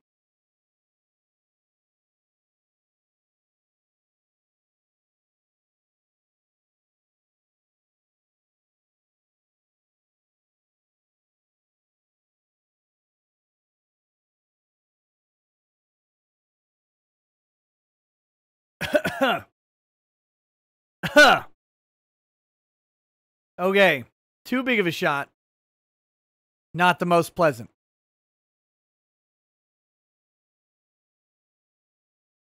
Woo! So the problem with secession is that whatever ground level support Trump still has, although I'm reading reports that internal polling suggests that Trump is losing support amongst voters. I'm not actually sure I believe that, but that's the report, okay? Whatever that number actually is, Trump is definitely losing support amongst elected persons.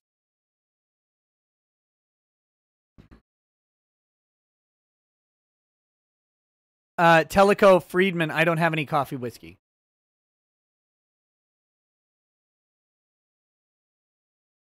But anyway, it's not about the actual voter polls. Like, I'm not putting credibility into that claim. I think it suits the media to have that claim, so I don't care what they're saying. I'm just pointing out that that's what they said. Whatever that is, it is obvious that Trump is losing support from elected Republicans. Elected Republicans, you know, are in higher numbers than should be going against Donald Trump. And so they're not going to be seceding from the Union. Hell, Georgia, I don't know if you guys saw this, but Georgia is kind of punishing by stripping from committees Republicans who opposed the certification of votes in Georgia. The Georgia Republican Congress, the state Republican Congress, is removing state Republicans from committee positions because they opposed the election results. They're going after Republicans in the U.S. House and U.S. Senate. These people are being punished dramatically. Ted Cruz and Josh Hawley are being excoriated right now. Mitch McConnell is a brave Kentuckian. He's not sure whether or not he's going to impeach the President of the United States, but he's pretty sure he committed impeachable offenses. These people are opportunistic. They're out of touch with reality and with the voter base. But they are what they are. They're political animals, and they're going to beg for a crumb of pussy from the people like AOC for the rest of their term. That's what they're going to do. And so Mitch has said he's wants to be clear. He hasn't decided on whether or not he's going to vote to impeach Donald Trump. But Mitch has already made it clear, because he's a piece of shit, that he thinks Donald Trump should be impeached.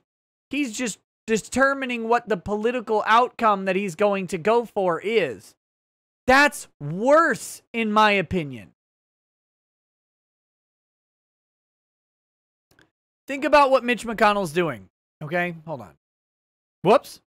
Nope, this one. That's what happens when you have shots of Jefferson Ocean, is you press the wrong button on the Streamlabs. Mitch McConnell has stated openly that Donald Trump has commit impeachable offenses, but he simply hasn't determined whether or not he will vote to impeach Donald Trump based on the political results of the vote. That's not what impeachment is for. To have integrity, if he were being honest in the first place, Mitch McConnell would need to necessarily vote for impeachment if he believes that Donald Trump commit an impeachable offense. That's how you do it. That's what it is. Like, if I'm sitting on a jury and I go, well, did the guy commit the crime or not? If he commit the crime, then I'm going to vote that he's guilty. I'm not going to go, what will the public think of me if I vote this person guilty? That's not how the jury system works. That's not how impeachment works. Impeachment, while it is a political process, it is based on if the crime, because it is a crime they're accused of, a crime against the people, is impeachable. Now, not a criminal statute, not a crime codified in a statute. That's the distinction we need to make. Impeachment is not about whether they broke a specific statute, is whether or not their actions amount to a criminal act against the people. That's why it's a political process. Because the president can do a bunch of legal things, and it can be a crime against humanity. For example, let's say Joe Biden got into office and pardoned every federal inmate, all of them, and said, go free. And he removed everyone from the sex offender registry, for example. That would be a crime against America. It would be a legitimate and legal use of the pardon power. Okay? Make no mistake. Be legitimate, legal use of the pardon power. The president has the power to completely pardon and excuse from all punishment and registration every federal criminal. If he did that, he would legally be allowed to do so, but it would be a crime against America because it would put children and people in danger from people who need to be in jail. That's how it goes. So that would be impeachable, even though he didn't break the law. So impeachment is about a crime against the people. So, did Trump commit a crime against the people? No, of course not. His words at the White House leading up to the Capitol Hill riots were in no way a criminal act. And never once did he even come close to suggesting that people should breach the doors of the Capitol and go inside and harm members of Congress. Which, by the way, the claims of hunting down to harm members of Congress are dubious at best. Dubious at best. But that being said, Trump didn't advocate for that. He didn't incite anyone to do that. He didn't intend anyone to do that. He didn't state it anywhere. We have no evidence that he wanted people to break through the barricades and storm the White House. In fact, all of his speech is about having people from outside, hearing their voices from outside. And whoa, Jason McConnell with a big chat. Thank you. First of all, huge thank you. Jason says, live just north of Minnesota. In Canada, I presume. I went to University of Wisconsin-Madison. I've saved enough to qualify for an investment retirement visa in the U.S. I always planned to move to Grand Marais, Minnesota. I'm 46 and can retire now. I no longer have any interest in going to Minnesota. How are you feeling about Minnesota? Ho! Funny you should ask, Jason. On a personal level, I would love nothing more than to immediately move away from Minnesota. Nothing more. I would move to either Texas or Florida, maybe Hawaii, even though their politics are absolutely cucked. The atmosphere is beautiful. Maybe Colorado. Their politics are a little iffy. I don't like Minnesota, though. Several other places I would much rather be. But, for me, I've got too much family here in Minnesota that is not able to relocate. So, I'm here. I don't really like it, but I'm here. So that's what I think about Minnesota. I hate this state. I hate the state income tax. Oh man, after last year, I really, really hate. You know, our state income tax is comparable to California's. It's brutal. It's brutal, fam. I hate it. I really, really hate it. I don't like snow. I don't like cold. Don't like dealing with snow. I love my house and I love my property.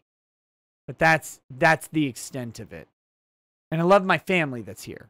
I mean, that's what keeps us here. Entirely, it's family. If I could take this house, sell it, and move without the attachments of family tomorrow, I would do it. But we're here and probably going to be here for a long time. So that's it. Don't report on your earnings earnestly then. Yeah, no, I have to.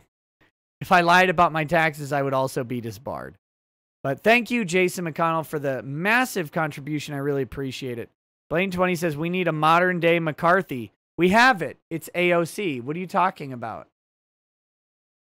That's a video I've been meaning to do for the past 2 days, but I've been too busy to do it. It's the new Red Scare is Republicans. And are you now or have you ever been a member of the Trump party? That's literally happening right now. I'm going to try and get that video up tomorrow. Bad Vibe says Nick's nose holds dual citizenship, Canadian-American nose. Look, it's only Canadian so long as I'm pointed north. If I turn west, it's Chinese-American nose. Okay, here we go. Let's do this.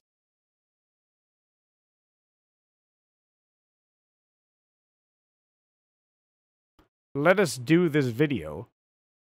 30 seconds of video. This is from @Amuse. I don't know who this is. Deplatformed the Conservative Survival Guide. How to Survive the Coming Storm. Coming soon to Amazon.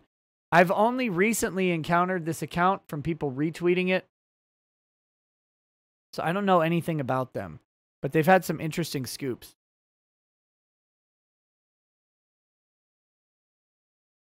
So this is from Max Blumenthal. I don't know who that is either. Here we go. I'll give you your hug now. We did it. You were right. We did it. Dude, I was trying to tell you. I couldn't say much.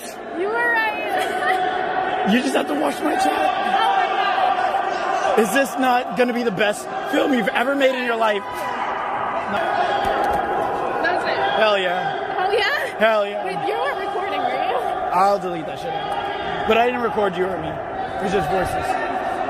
Oops. I'll give you your hug now. We did it. Uh-oh. Uh-oh. You're not recording, right? Well, yeah, I'll delete it. Who the fuck is Jade Sacker?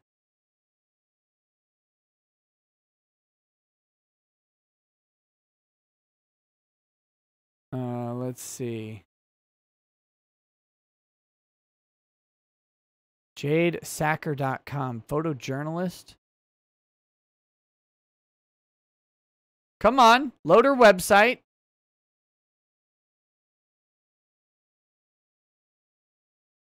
Website's having a little bit of trouble.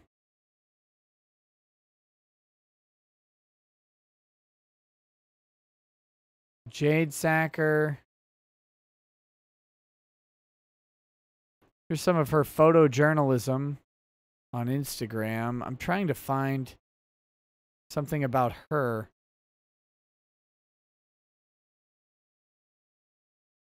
What the fuck is this?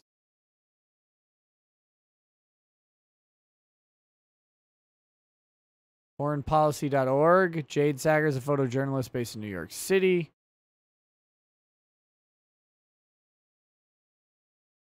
Oh, here we go.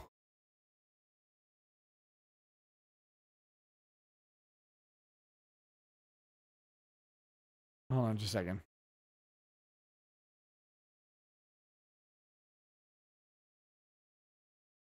Here we go. All right, this is perfect. She shows up in a PolitiFact fact check, baby. Are you guys ready? The apologetics are already coming. So, here's the PolitiFact. The Facebook post says left-wing activist John Sullivan incited the insurgents of the U.S. Capitol. Mostly false. Facebook post wrongly claims left-wing activist Antifa incited U.S. Capitol mob.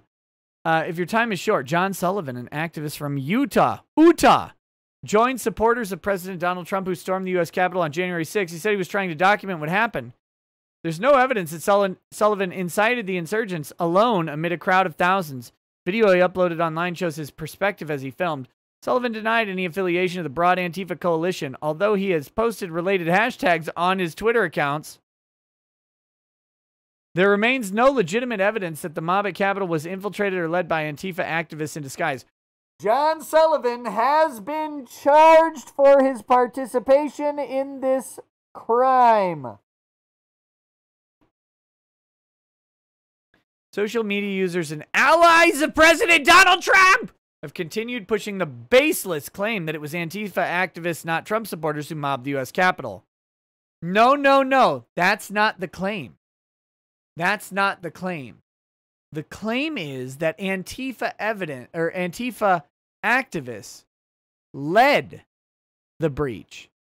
Not did it. Not that they were the persons who did it, but that there was an otherwise peaceful crowd, and some instigators from Antifa or Black Lives Matter basically led the way, opened the floodgates. If you know anything about group behavior, you'll realize that it doesn't, how do I word this? A few loud voices lead the actions of the group. Okay? So it's not like the group is a monolith, because group isn't a monolith. But the overwhelming majority of people are not actual leaders. That's just not how groups operate. In any group of a significant size, in significant, I mean like 10 or more, you're basically going to have one person who's a leader in a group of 10. And that person's actions will determine the outcome of the group. You find this in jury studies over and over and over again. If you have 3 different juries for the same exact set of facts in the same exact case who are hearing it, and one of my professors actually did this, that was their company, was to do mock trials. So you do the same trial in front of 3 separate juries. They were all watching the same thing, but when they went to deliberate on their decisions, they went to their own jury room. So you have 36 total people, 3 juries of 12, and then you would monitor the outcome, and it would allow companies to predict whether or not they wanted to take an issue to trial, okay? So here's the thing that they found was that in every jury room, what mattered most was what 1 or 2 people in the jury room said. And that everybody else in every jury just went along with it. You would have basically alpha personalities.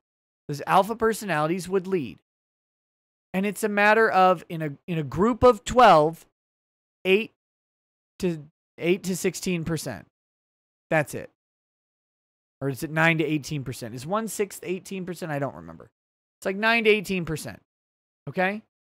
And that's just how it works out. Consistently. Every time. 1 to 2 people lead the group. In a crowd of a couple 100,000, you don't need very many people to lead a smaller subset of those people into the Capitol. You get a couple 100 people into the Capitol with 10 people leading it. That's it. That's all it takes.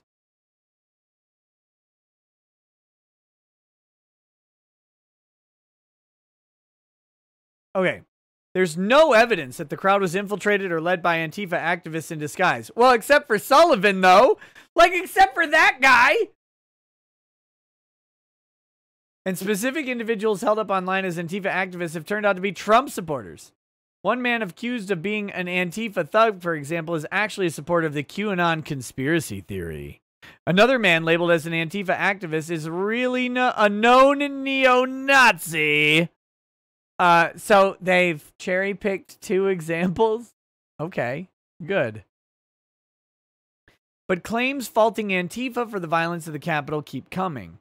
The latest target is Utah's John Sullivan, the founder of Insurgents USA, an activist group against police brutality. Just a second ago, they said that this guy wasn't affiliated with Antifa. But Antifa isn't a thing. It's an idea, right? I wonder, let's just fucking go. Oh my God. I can't believe I have to do this shit. Insurgents USA. Literally Insurgents USA. Let's see what Insurgents USA is about us. Come here. Come here. Wait, no. We're going to do this. This is Insurgents USA's website, okay? I don't know if they're affiliated with Antifa, though. I'm having my doubts. This is Insurgents USA, guys. Right here. Burning an American flag in the full attire. There's no evidence that John Sullivan, who's, affiliated with Insurgents USA, has anything to do with Antifa. All right. Insurgents USA was started in 2020 in response to the George Floyd tragedy. The lack of care for the human life was unacceptable, so we set out to end police brutality. We then set out to empower and uplifting Black and Indigenous voices. We want to build local powers to enable the community to intervene in violence enacted by the state and government vigilantes. Our mission is the unification of our nation because a people united will never be divided. Woo! Become a revolutionary. We are the revolution. Insurgents USA is forming a rainbow coalition to unite all people under one banner to fight for liberation and freedom for all people. How we hope to achieve this is by taking a stance against acts of inhumane violence, discrimination of any form, and political corruption. We are the revolution. Let's show them the power of the people united. A racist white militia. Here's their Discord. Here's their Discord. They've got members online. You can check it out right now. Look at all these people. They've got Angela. Bob from accounting. Curious George Orwell, LACA. Dank Memer. Mrs. Potato. Nazi Killer. Nuke Chicken. Anyway, you can just go ahead and see this. Here's Insurgents USA. Oh, they have a Twitter account. Let's see. Have questions at Ask the Block. They're in Portland, Oregon. Please show your support and uplift our voices. We want to help out the community, and so any support that you can show below is much appreciated. If you would like to invite others to join the community, please share this link in our Discord. Here they are. Here they are. You guys will have to decide. Oh, we found an underground community of Chud chats and made a list on our Discord channel. Let's wreak some havoc. Spread this around. Link to chat in my bio. Jacob Wall, the official channel of Jacob Wall. Proud Boys, Long Island, the official Proud Boys of Long Island. Oh my fucking Christ.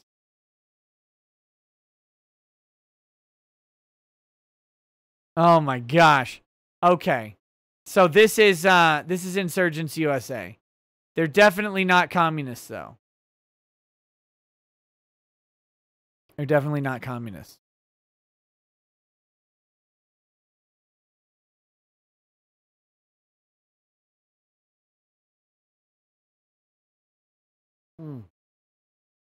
Where did my live stream go? There we go. Automata says, hey, you remember when there were a lot of news outlets that covered the Umbrella Man who broke windows and suggested he was an instigator and you should therefore ignore culpability of the group? You're not supposed to. No, I have no idea what that's about. Thank you. Bad Vibe says, wait, you mean the same folks that mostly peacefully protested this summer with congressional Dems blessing? Yes. Yes, that's what I'm talking about. So anyway, we're going with this.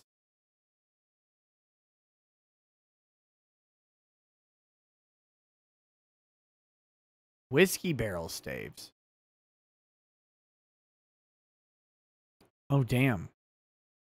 So I can just order a bunch of these staves and make the wall myself. That's what you're telling me?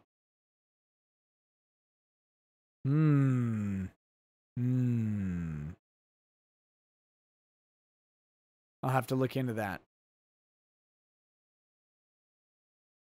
Let's get back to this PolitiFact thing. Where did that go? Here we go. Anti-Trump founder of radical left-wing group Insurgents USA, John Sullivan, incited insurgents of U.S. Capitol, said the text over one image shared widely on Facebook. Post originated on Parler, a social media platform targeted to conservatives and the devil. The post was flagged as part of Facebook's efforts to combat false news and misinformation on its news feed. Other posts sought to link him to Antifa. I don't know why they would. Sullivan has not been shy about his presence at the Capitol riot. He filmed the events as they happened, and he was nearby when Capitol Police fatally shot a woman inside the building. He described the shooting during an interview with CNN's Anderson Cooper that night. Sullivan confirmed to PolitiFact that he entered the building with the rioters and that he is in the photograph shown as part of the Facebook post. But there's no proof that he incited the insurgents, and he has denied any affiliation with Antifa, a broad coalition of anti-fascist activists September 8th press briefing, FBI Assistant Director Stephen D'Antuono said the agency has no indication that Antifa played a role. It did play a role through this guy. Like, we gotta stop. We've got to stop pretending. We've got to stop pretending. Well, look, I'm not with Antifa. They don't do the same thing for anybody else. Like, this guy is literally not Antifa as much as he's not with Donald Trump supporters, right? Like, he's literally with Donald Trump supporters at the Capitol Hill riot. But he can credibly say, well, I'm not with Donald Trump supporters. I'm with this group. But you are, though. Like, you're literally with them. But anyway, this is actually incorrect. Because here's a thing about incitement. Incitement does not mean that a person is the sole cause of an incident. Let me restate that. An incitement. Holy shit, in a September 8th press briefing? They meant January 8th. That's a typo. Here's the press briefing, January 8th, 2021. Weird. I didn't even catch that. Incitement. The criminal liability for incitement is as follows. Is there a call to, an encouragement of, a promotion of a criminal act that is reasonably likely to imminently occur? All right? So you have to advocate, propose, encourage a criminal act of someone else. Can't incite yourself to a criminal act. Someone else. And then it has to be imminently capable of occurring. Doesn't have to occur.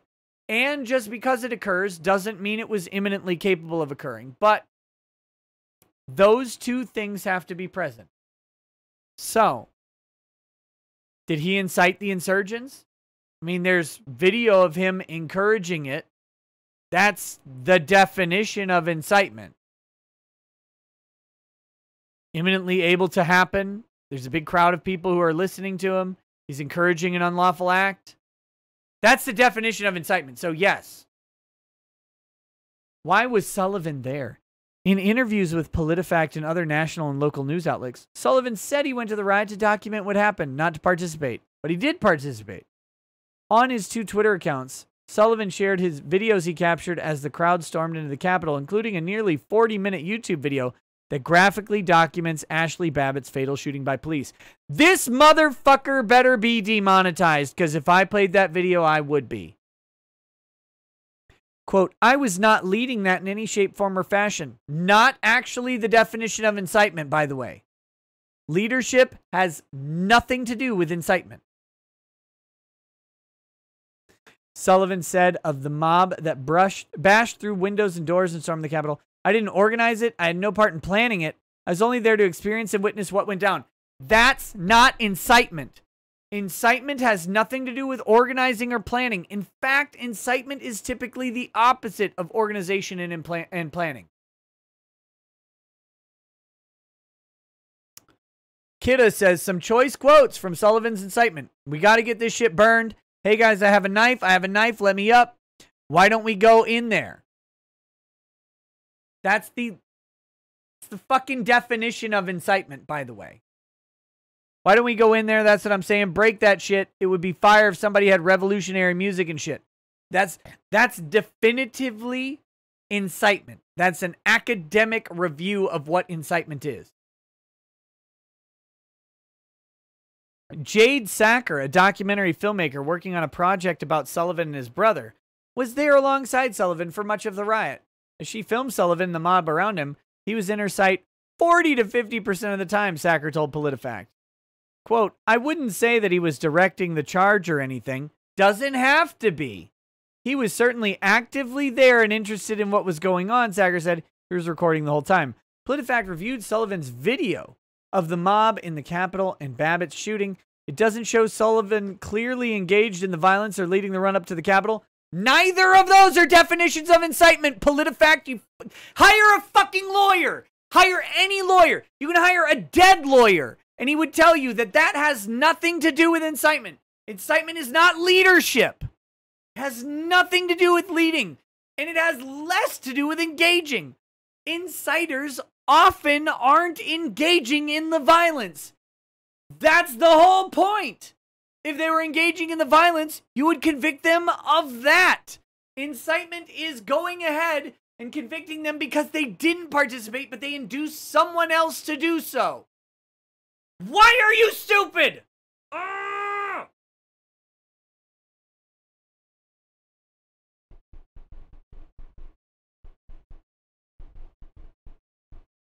Fifth newest upload on Jaden X YouTube channel. We're doing it. Fuck it, we're doing it live.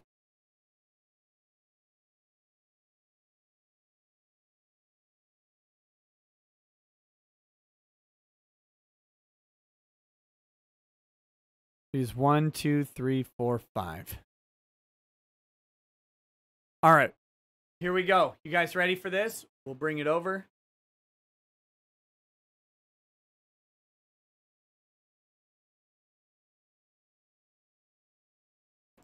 Guys, do you want to know why? Do you want to know why incitement exists as a crime? Because they wanted criminal liability for the person who didn't participate in the crime.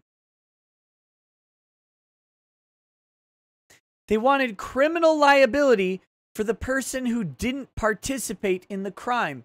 Because if you could just stand there and order other people or suggest other people to do a criminal act and never engage in it yourself, you'd have a liability shield. Oh, I didn't do that. I was just talking. That was the literal purpose of incitement. Well, he wasn't actively participating. No! Inciters usually don't. There's no allegation. There is not a single allegation from any of these disingenuous pieces of garbage that Donald Trump participated in the Capitol riots, yet all of them say he incited it. All of them. All right, here we go. Here we go. We want you to go home. Gamer words, no! What was that? We want you to go home. I'm recording, and there's so many people. It's just, they're going to push their way up here. Bro, I seen people out there get hurt. I don't want to see you get hurt. Bro, I'm recording. We're going to push through here. I don't want to see you get hurt. I've seen people get hurt. I don't want to see you get hurt. We will make a path dead ass. Like, we don't want. That's what I'm saying. We'll make a path, bro. Please, just let us make a path. We'll make a path. When the whole country hates I want you to go home. Go. Let's go. Get this. They moved out of the way. Uh-oh. These guys just left. Do you know what this guy did? Like, I don't know if you understand. What he did likely was a threat of violence. We just witnessed a felony. Now, I'm not blaming these guys for leaving. Really not blaming them for leaving. But what he did was to basically say, look, if you don't leave, you're going to get hurt. We'll make a path for you to leave. He's actually inducing them to do a criminal act, but okay.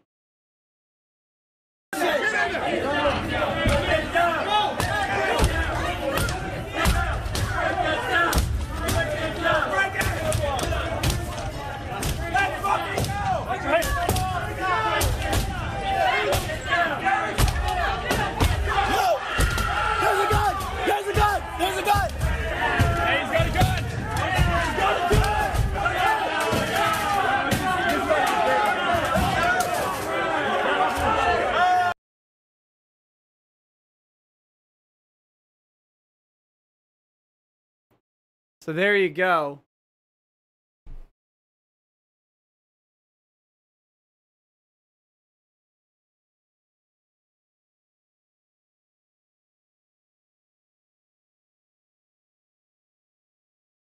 The gun, in my opinion, is shooting Ashley Babbitt is completely unnecessary. She was clearly engaged in a criminal act, but shooting her is not the solution. And as a person who is outspoken, I am outspoken against police violence generally, and much to the chagrin of the chat sometimes. I default to the position of I don't want the state shooting people. Even when it's justified, I don't want the state to kill people. I'm not saying it's not justified. In Ashley Babbitt's case, I don't see anywhere where it's justified. That's an interesting... That's an interesting sort of prospect. Shooting her was not in pretty much any other situation that would be an unjust shooting. She has no weapon. The use of force? I don't think so. I don't think so. All right, here we go. At points in the video, Sullivan can be heard telling others he was only filming and discouraging violence. Listen, I don't want to see you get hurt. That's not discouraging violence. That's a fun mafia threat. At other points, he appeared to encourage what was happening. As rioters scaled a wall outside, for example, he cheered them all. "We did this shit together," he said after the barricades came down. "This is fucking history. We are all a part of fucking history. Let's burn this shit down." That's literally incitement. Literally incitement. This is a criminal act. Sullivan can be heard saying on the video before heading inside, "It was not clear if the comment was directed to or heard by any specific person or people." This also isn't the test for incitement, PolitiFact.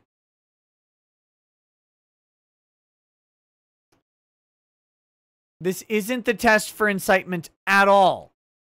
The test for incitement is whether or not a speaker invites people or encourages people to commit a crime, and whether a reasonable person under that circumstance would understand that a crime was that the crime they're encouraging was imminently likely to occur. Yes. Yes.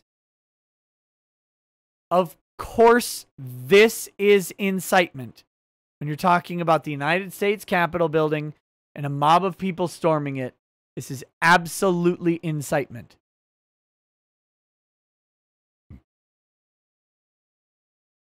Told Desert News he was trying to blend in. That's not an excuse. Because a lot of people were there who didn't say what he said, and they blended in just fine. In other videos online, he can be seen filming. "He was vocal, but I wouldn't say he was inciting violence," Sacker said. "Sorry, you don't get a say in this. You're affiliated with him." Sullivan spoke with police and FBI agents January 7th about the shooting he witnessed. He said, "You could say if I were going to be arrested, they would have done so." He said, "Oh, wait a minute."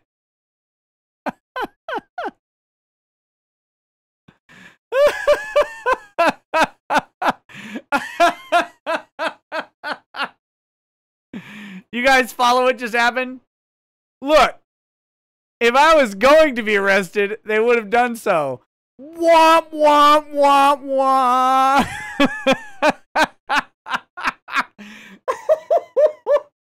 Liberal Utah activist charged with joining Capitol riot. The charges against the founder of a protest group called Insurgents USA include a felony count of interfering.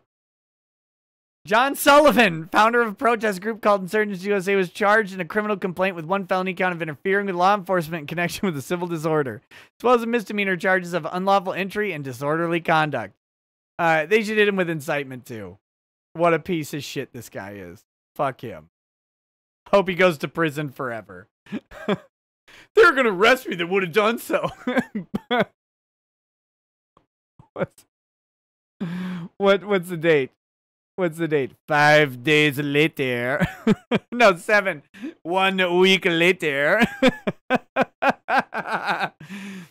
Investigations by law enforcement agencies are ongoing, with several arrests made among the thousands of Trump supporters who took part in the chaotic scene. There's no evidence that Sullivan incited the insurgents on his own, as the Facebook post suggests. On his own? Why do they quote incited the insurgents on his own is out of the quotes?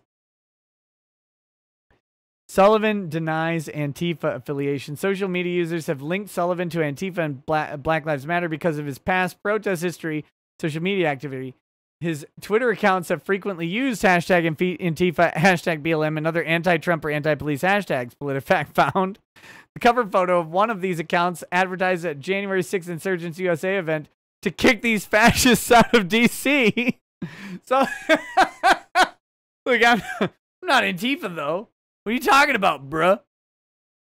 Sullivan has also been filmed using incendiary language in the past. At a small August rally in Washington, D.C., he described the need to rip Trump out of office, according to Fox News.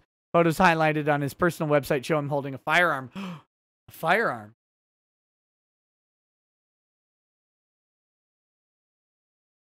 But Sullivan said he's not part of the Antifa coalition, often blamed for violent events, noting that Trump supporters and the riots were shouting F Antifa. But he wasn't with the Trump supporters. He was just observing them, right? Sacker said she has followed Sullivan for 4 months and accompanied him to many protests, including some affiliated with Black Lives Matter. He is not pro-Trump, she said, but he cares about dismantling the system. She said she had not personally seen him be violent. Sullivan faces criminal charges related to a June 29 protest in Provo, Utah, according to public records. Deseret News reported he helped organize the event and was seen on recordings kicking and threatening drivers while directing protesters to block intersections.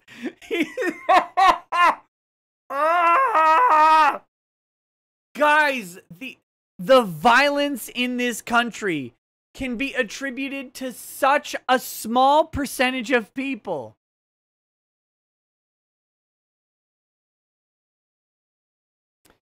PolitiFact found no other criminal history.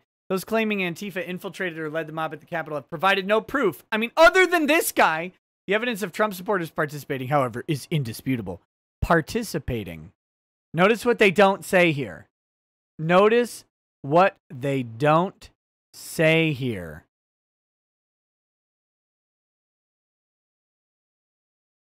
Claiming Antifa infiltrated or led the mob at the Capitol have provided no proof, but they say participating. Who led it? Who led the mob? The march to the Capitol was weeks in the making. Oh my God, I thought Trump incited it.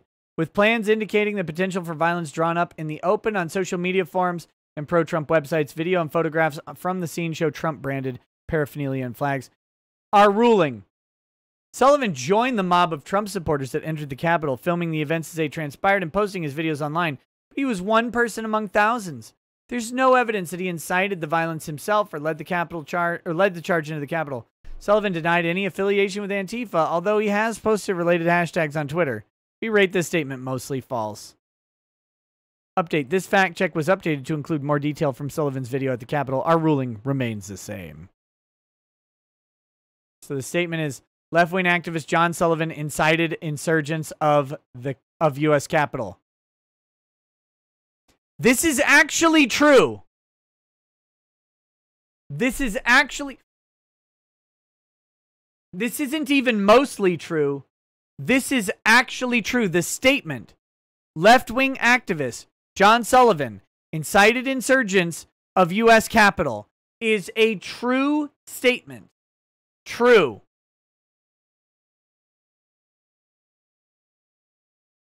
%. Sue me for defamation, you piece of garbage. His statements amount to the legal definition for incitement. Much more than Donald Trump or Rudy Giuliani's do. Much more.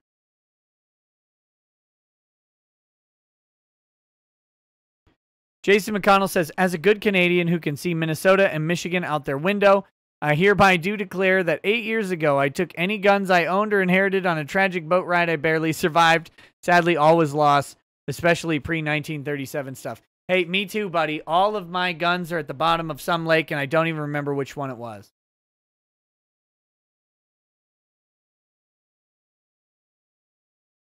Absolute trash.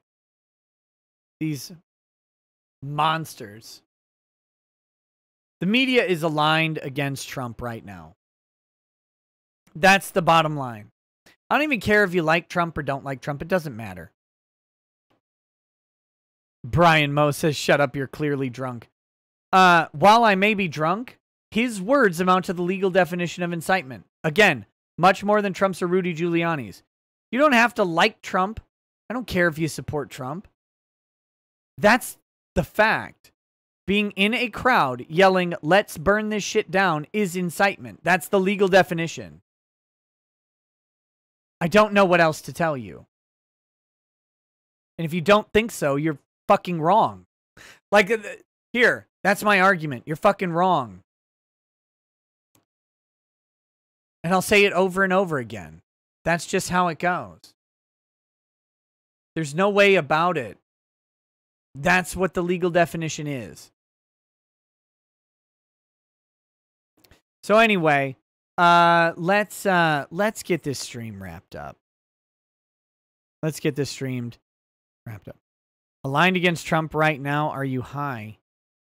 I'm not high. I mean, they are. If you're saying they've been aligned against Trump for a while, yeah. Yes, but they're in ascendancy right now. And if you stop trying to be pedantic. All right, let's do this. Let's read the rest of the chats. Then we'll go over to Twitch for some Ranger Spencer playing. Start a new channel and name it You're Fucking Wrong. No kidding. No kidding. All right, we're going to read the rest of the chats. I'll respond to them as necessary, and then we will go over to twitch.tv/Recato Law for some Nords Arise. All right. Kiwi Goes Live says, I ended a rough night at work with your stream. Megadeth's A Tout Le Monde Belgian Ale. A Tout Le Monde Belgian Ale. I know Nick's not a beer guy, but this is amazing if you love beer. And Scott Pilgrim on Switch. So it's safe to say everything is all right. Perfect, man. Good. Night of Hope X says, everybody make fun of Monica. Send me your best she's a horse joke. Eddie Most 1000 says, I was able to pick up a Talisker 10-year and a Macallan Edition 3 due to a new promotion at work. I highly recommend both, especially the Macallan if you're able to find it at your local liquor store. Crusader Saracen says, it's often said that wages are better than charity handouts. If you were Jeff Bezos' ex-wife and just got $20 billion, what would you do with that money to make the world better? I would start a company. But that's me.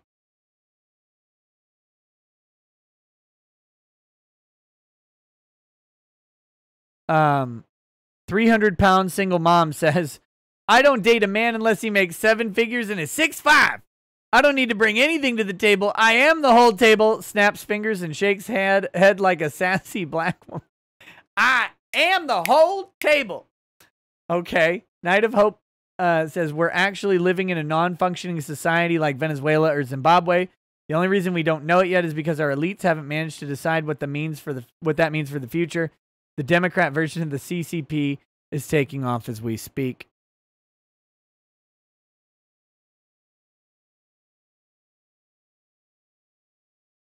Let's see. Night of Hope says, yes, I think humans are just capable of horrific things in general, but it's important to realize that normal people can justify these things. When they tell our military to drop the bombs on us, they get to die too. More than half will do it. Susan's Mudflap says, in terms of alleged illegality, how do the so-called hateful and threatening comments found in Parler's posts compare to the hateful and threatening speech that could/can be heard in the protest and riot live streams on Facebook, YouTube, Twitch, etc.? They're tame. Tame by comparison. Bitcoinity says, this PolitiFact breakdown would be a good clip. Maybe. Maybe. All right. Kiyotomi Chutanichi says, totaled the car this afternoon, but kiddo and I have no serious injuries. It has been a day, but have a $5 to make yours a bit brighter. Jilly Girl. Jilly Girl! I'm glad to hear you're okay and you and the kiddo are safe. Thank goodness for that. Michael Rowland says, you're fine. We get it.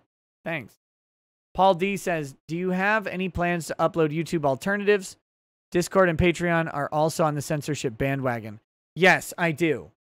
I do. As stated in my announcement, the plans are unauthorized.tv, which will hopefully become a Patreon alternative. And also something like probably Utreon or something like that.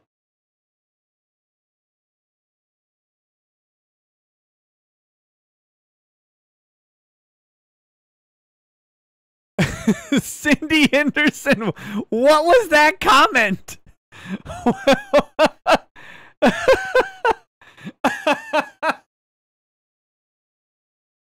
Oh my God. What was that? You're killing me. Hold on one second.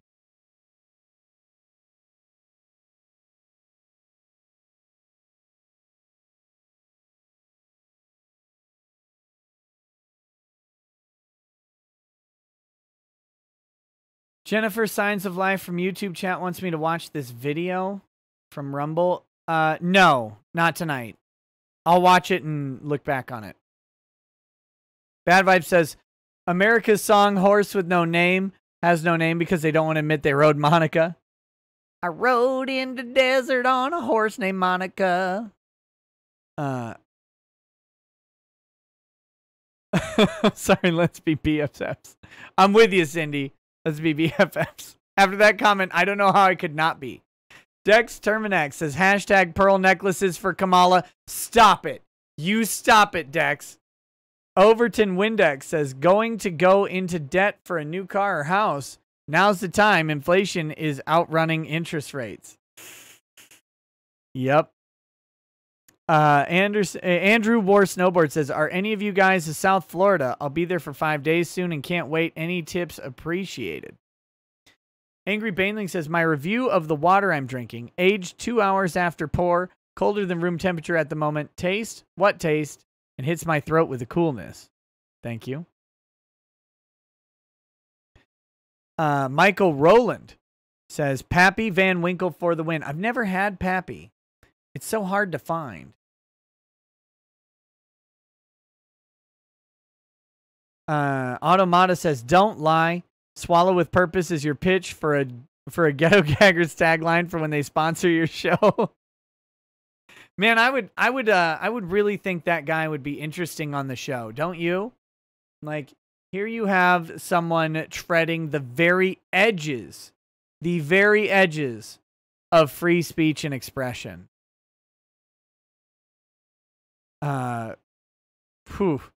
The Nicor man says, World War III is happening, and I hope you guys are drafted. Okay. Karn says, thanks so much. May Kermit bless all your chats. Oh, thank you, Karn. Much appreciated. Andrew Wilhelm says, here's my vote to name a whiskey Nords Arise. Let's see.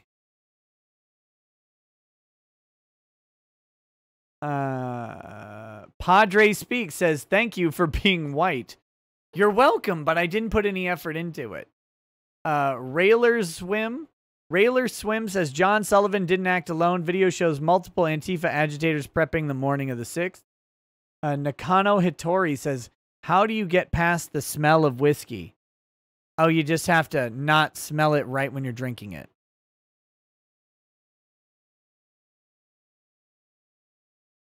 Cheech, but that's a long time.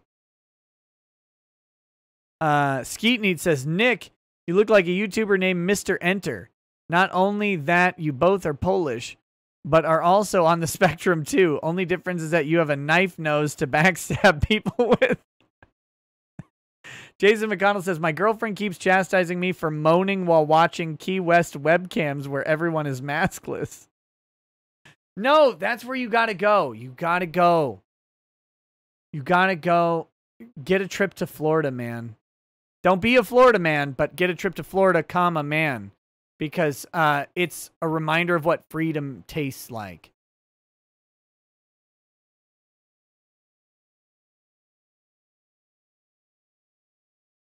John Russell says, I keep hearing about QAnon. Could you explain what QAnon even is? I looked it up on Wikipedia, but I don't trust that site. QAnon is...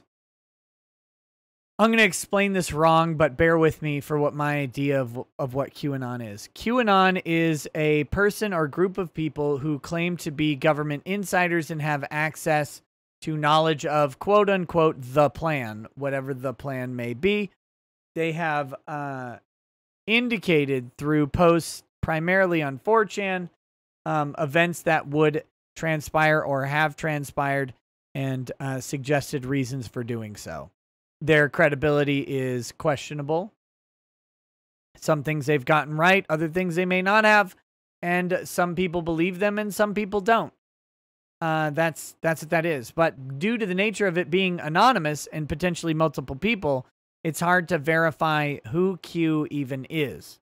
But that's it.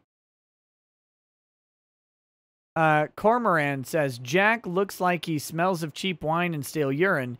He's already set for Twitter's inevitable Trumpless fall. And that stock price is a fallen. Arrogant Australian socialist of Victoria says, have a different opinion. Reported. I did see Alex Jones ripping into QAnon. Yes, it was glorious. Tyrannosaurus Rex says, last year and this year have taken their toll on me. Can't take much more. Today, I got the news that Abby Shapiro is getting a breast reduction. What? They took away the Khazar milkers, Nick. Game over, man. Abby, talk to me first. Abby, talk to me first.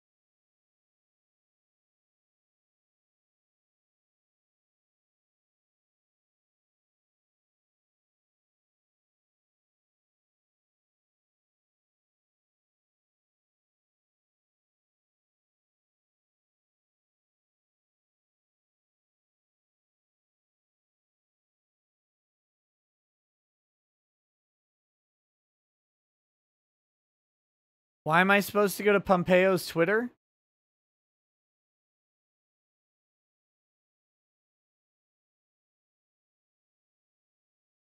I don't know what that means.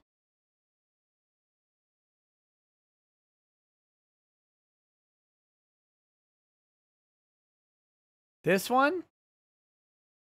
From Pompeo? Tell a lot about a nation from its friends. We embrace the only nation in the Middle East that respects democracy, the rule of law, human rights, and freedom. Long may it ever be so. That picture? What are you trying to say? Secretary of State account. Oh, just a second.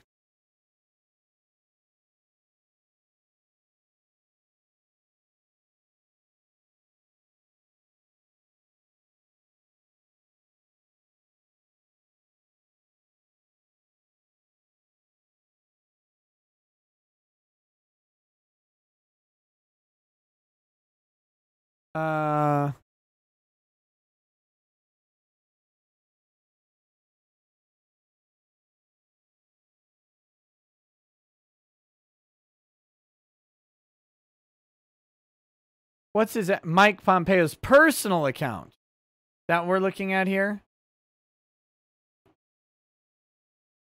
I may not be able to fit in my battle dress uniform anymore, but leading CIA and State Department, I constantly focus on protecting our great military and all Americans. This one? Pompeo on cancel culture? What am I supposed to look up? Go to the other one. I was just on the other one.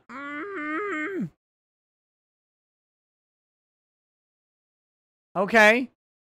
Here's the one with the Jewish peoples. Here's the one with these peoples. Faith matters, history matters, democracy matters. Thank you, Netanyahu, for all you do. Taxpayers deserve basic truths. Palestinians. We suspended funding to UNRWA.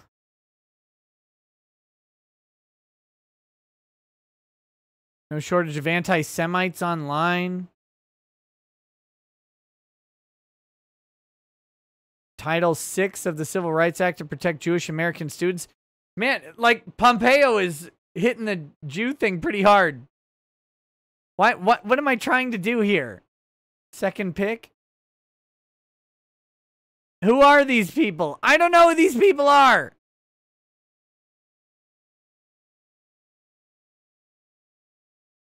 I don't know what this is. What am I looking at? Just fucking say it in the chat, please.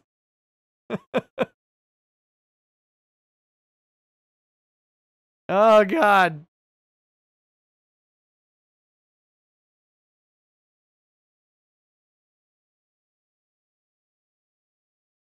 They're all George Soros. JFK Jr.?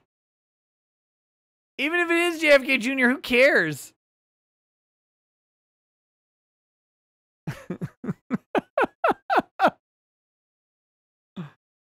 Okay. Whatever. It doesn't matter to me. All right. He is dead? Oh, okay. Oh, I see. That's it. Okay. Well, whoever that is isn't dead, even if it's him. Randy Randerson says PP and ACLU fought to keep the marriage age 0 in California in 2017. Yes. Yes, California's marriage age is still birth.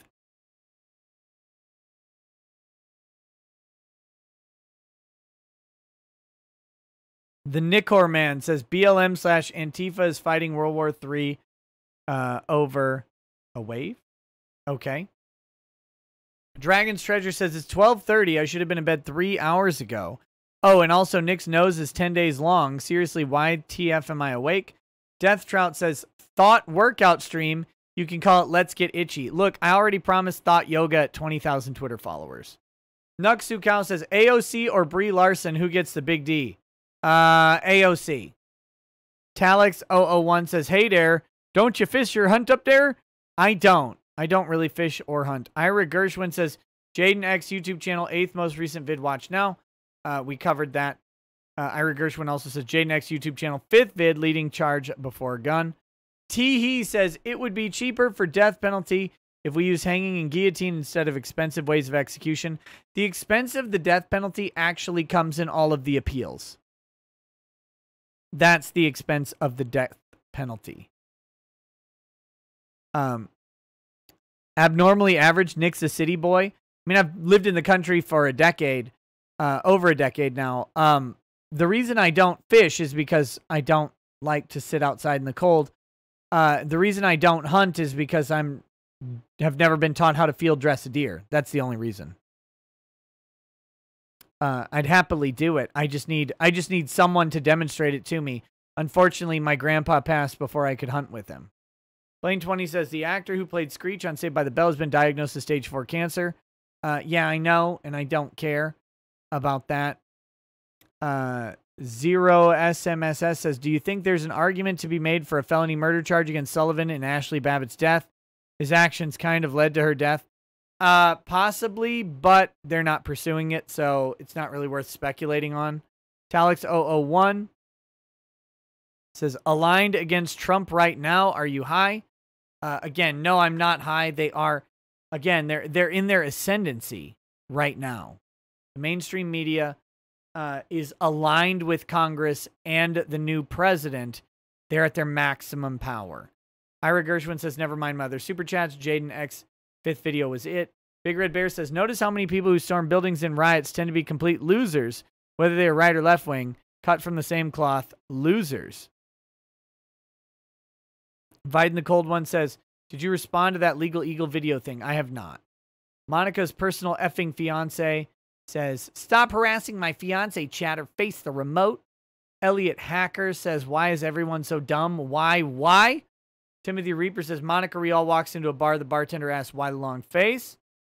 Pure Eternus says, someone will do the biggest fart in the world today. All right.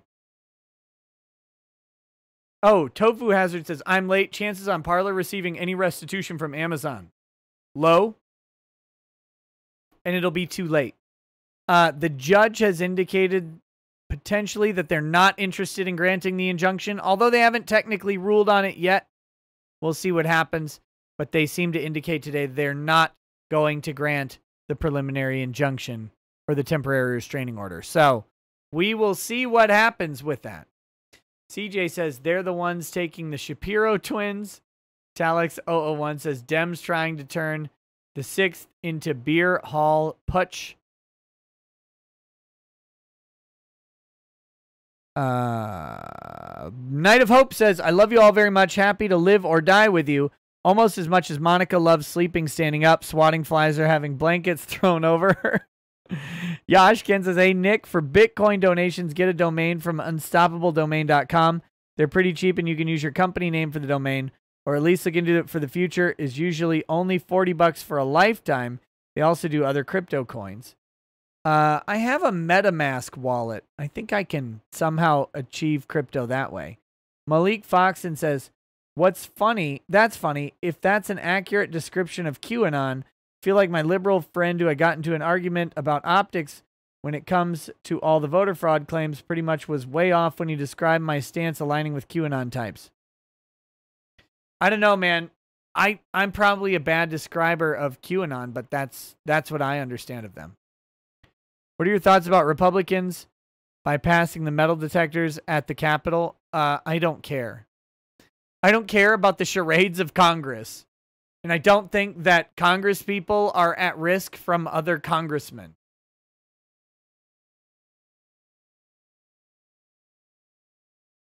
The most dangerous person to Congress in history was Andrew Jackson when he would beat them with a fucking cane. So I don't actually care about metal detectors at the Congress building. Oh, we got to prevent, let's be honest, Republican congressmen from bringing guns because Republican congressmen are going to shoot congressmen is the dumbest shit I've ever heard. Josh Armstrong says, just joined in. Not sure what I missed. Any update on the Vic case, or have I been living under a rock? You have. There's no update on the Vic case. September 22nd. The appeals court took the Vic case under consideration. Sometime between September 22nd and 9 months later, on a Thursday, most likely, we can expect a ruling in the Vic case. Other than that, there's just nothing to update. Automata says, but AOC's scared others will tweet her location. Sure she is. All right, guys. That's the show for tonight. That's the show for tonight. Let's go. I don't know, some pretty dumb people work in Congress. All of them. Everyone in Congress is the dumbest person in the room. Get rid of them. All right, guys. That's the show. I'm going to play the outro. I'm going to go over to Twitch. Thank you all for making this impromptu hack job of a show into something enjoyable. I hope you had a good time for this show.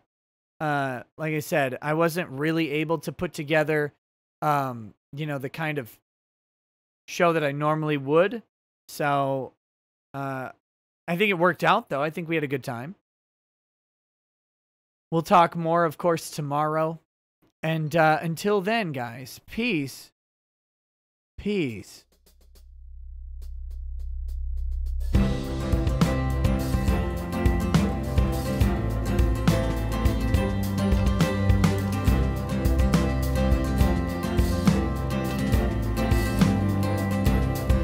Oh, he drinks a fair bit, but you realize that it just helps get his noggin jogging along. With his glass by his side and his kids asleep tight, we'll hear some lost-splaining tonight. With his microphone muted, we'll laugh at this boomer until he explains it's all part of the plan. Watch his face become redder as he becomes meta, raging at idiots from Twitterland. From the white shores of Maine to the hills of Glenlivet, there's no one who explains the law better than Nick. So pour out a glass for the ones who have passed to make the law what we have now. Oh, His lady is fair, and she handles herself with the grace of one who has borne many children. As the wife of a lawman, she makes sure that he has the time and the place to provide for them there. So pour out an ardbeg, a bow, more of that frog. The spirits flow as the ones who get unemployed. So pour out a glass for the tea, post on Twitter as we hear Lost Planning tonight. From the wide shores of Nam to the hills of Glenlivet, there's no one who explains the wrong better than Nick. So pour out a glass for the ones who have passed to make the law what we are now.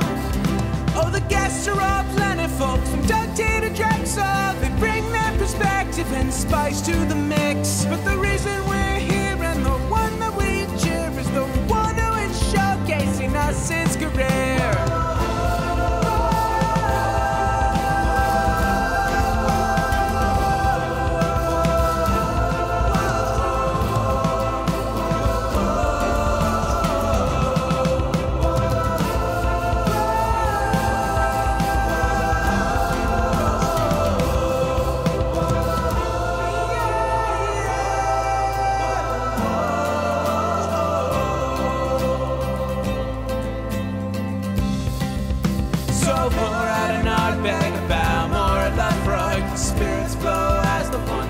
Get unemployed. So pour out a glass for the tea, post on Twitter as we hear Lost Planning tonight. From the wide shores of Nam to the hills of Glenlivet, there's no one who explains the wrong better than Nick. So pour out a glass for the ones who have passed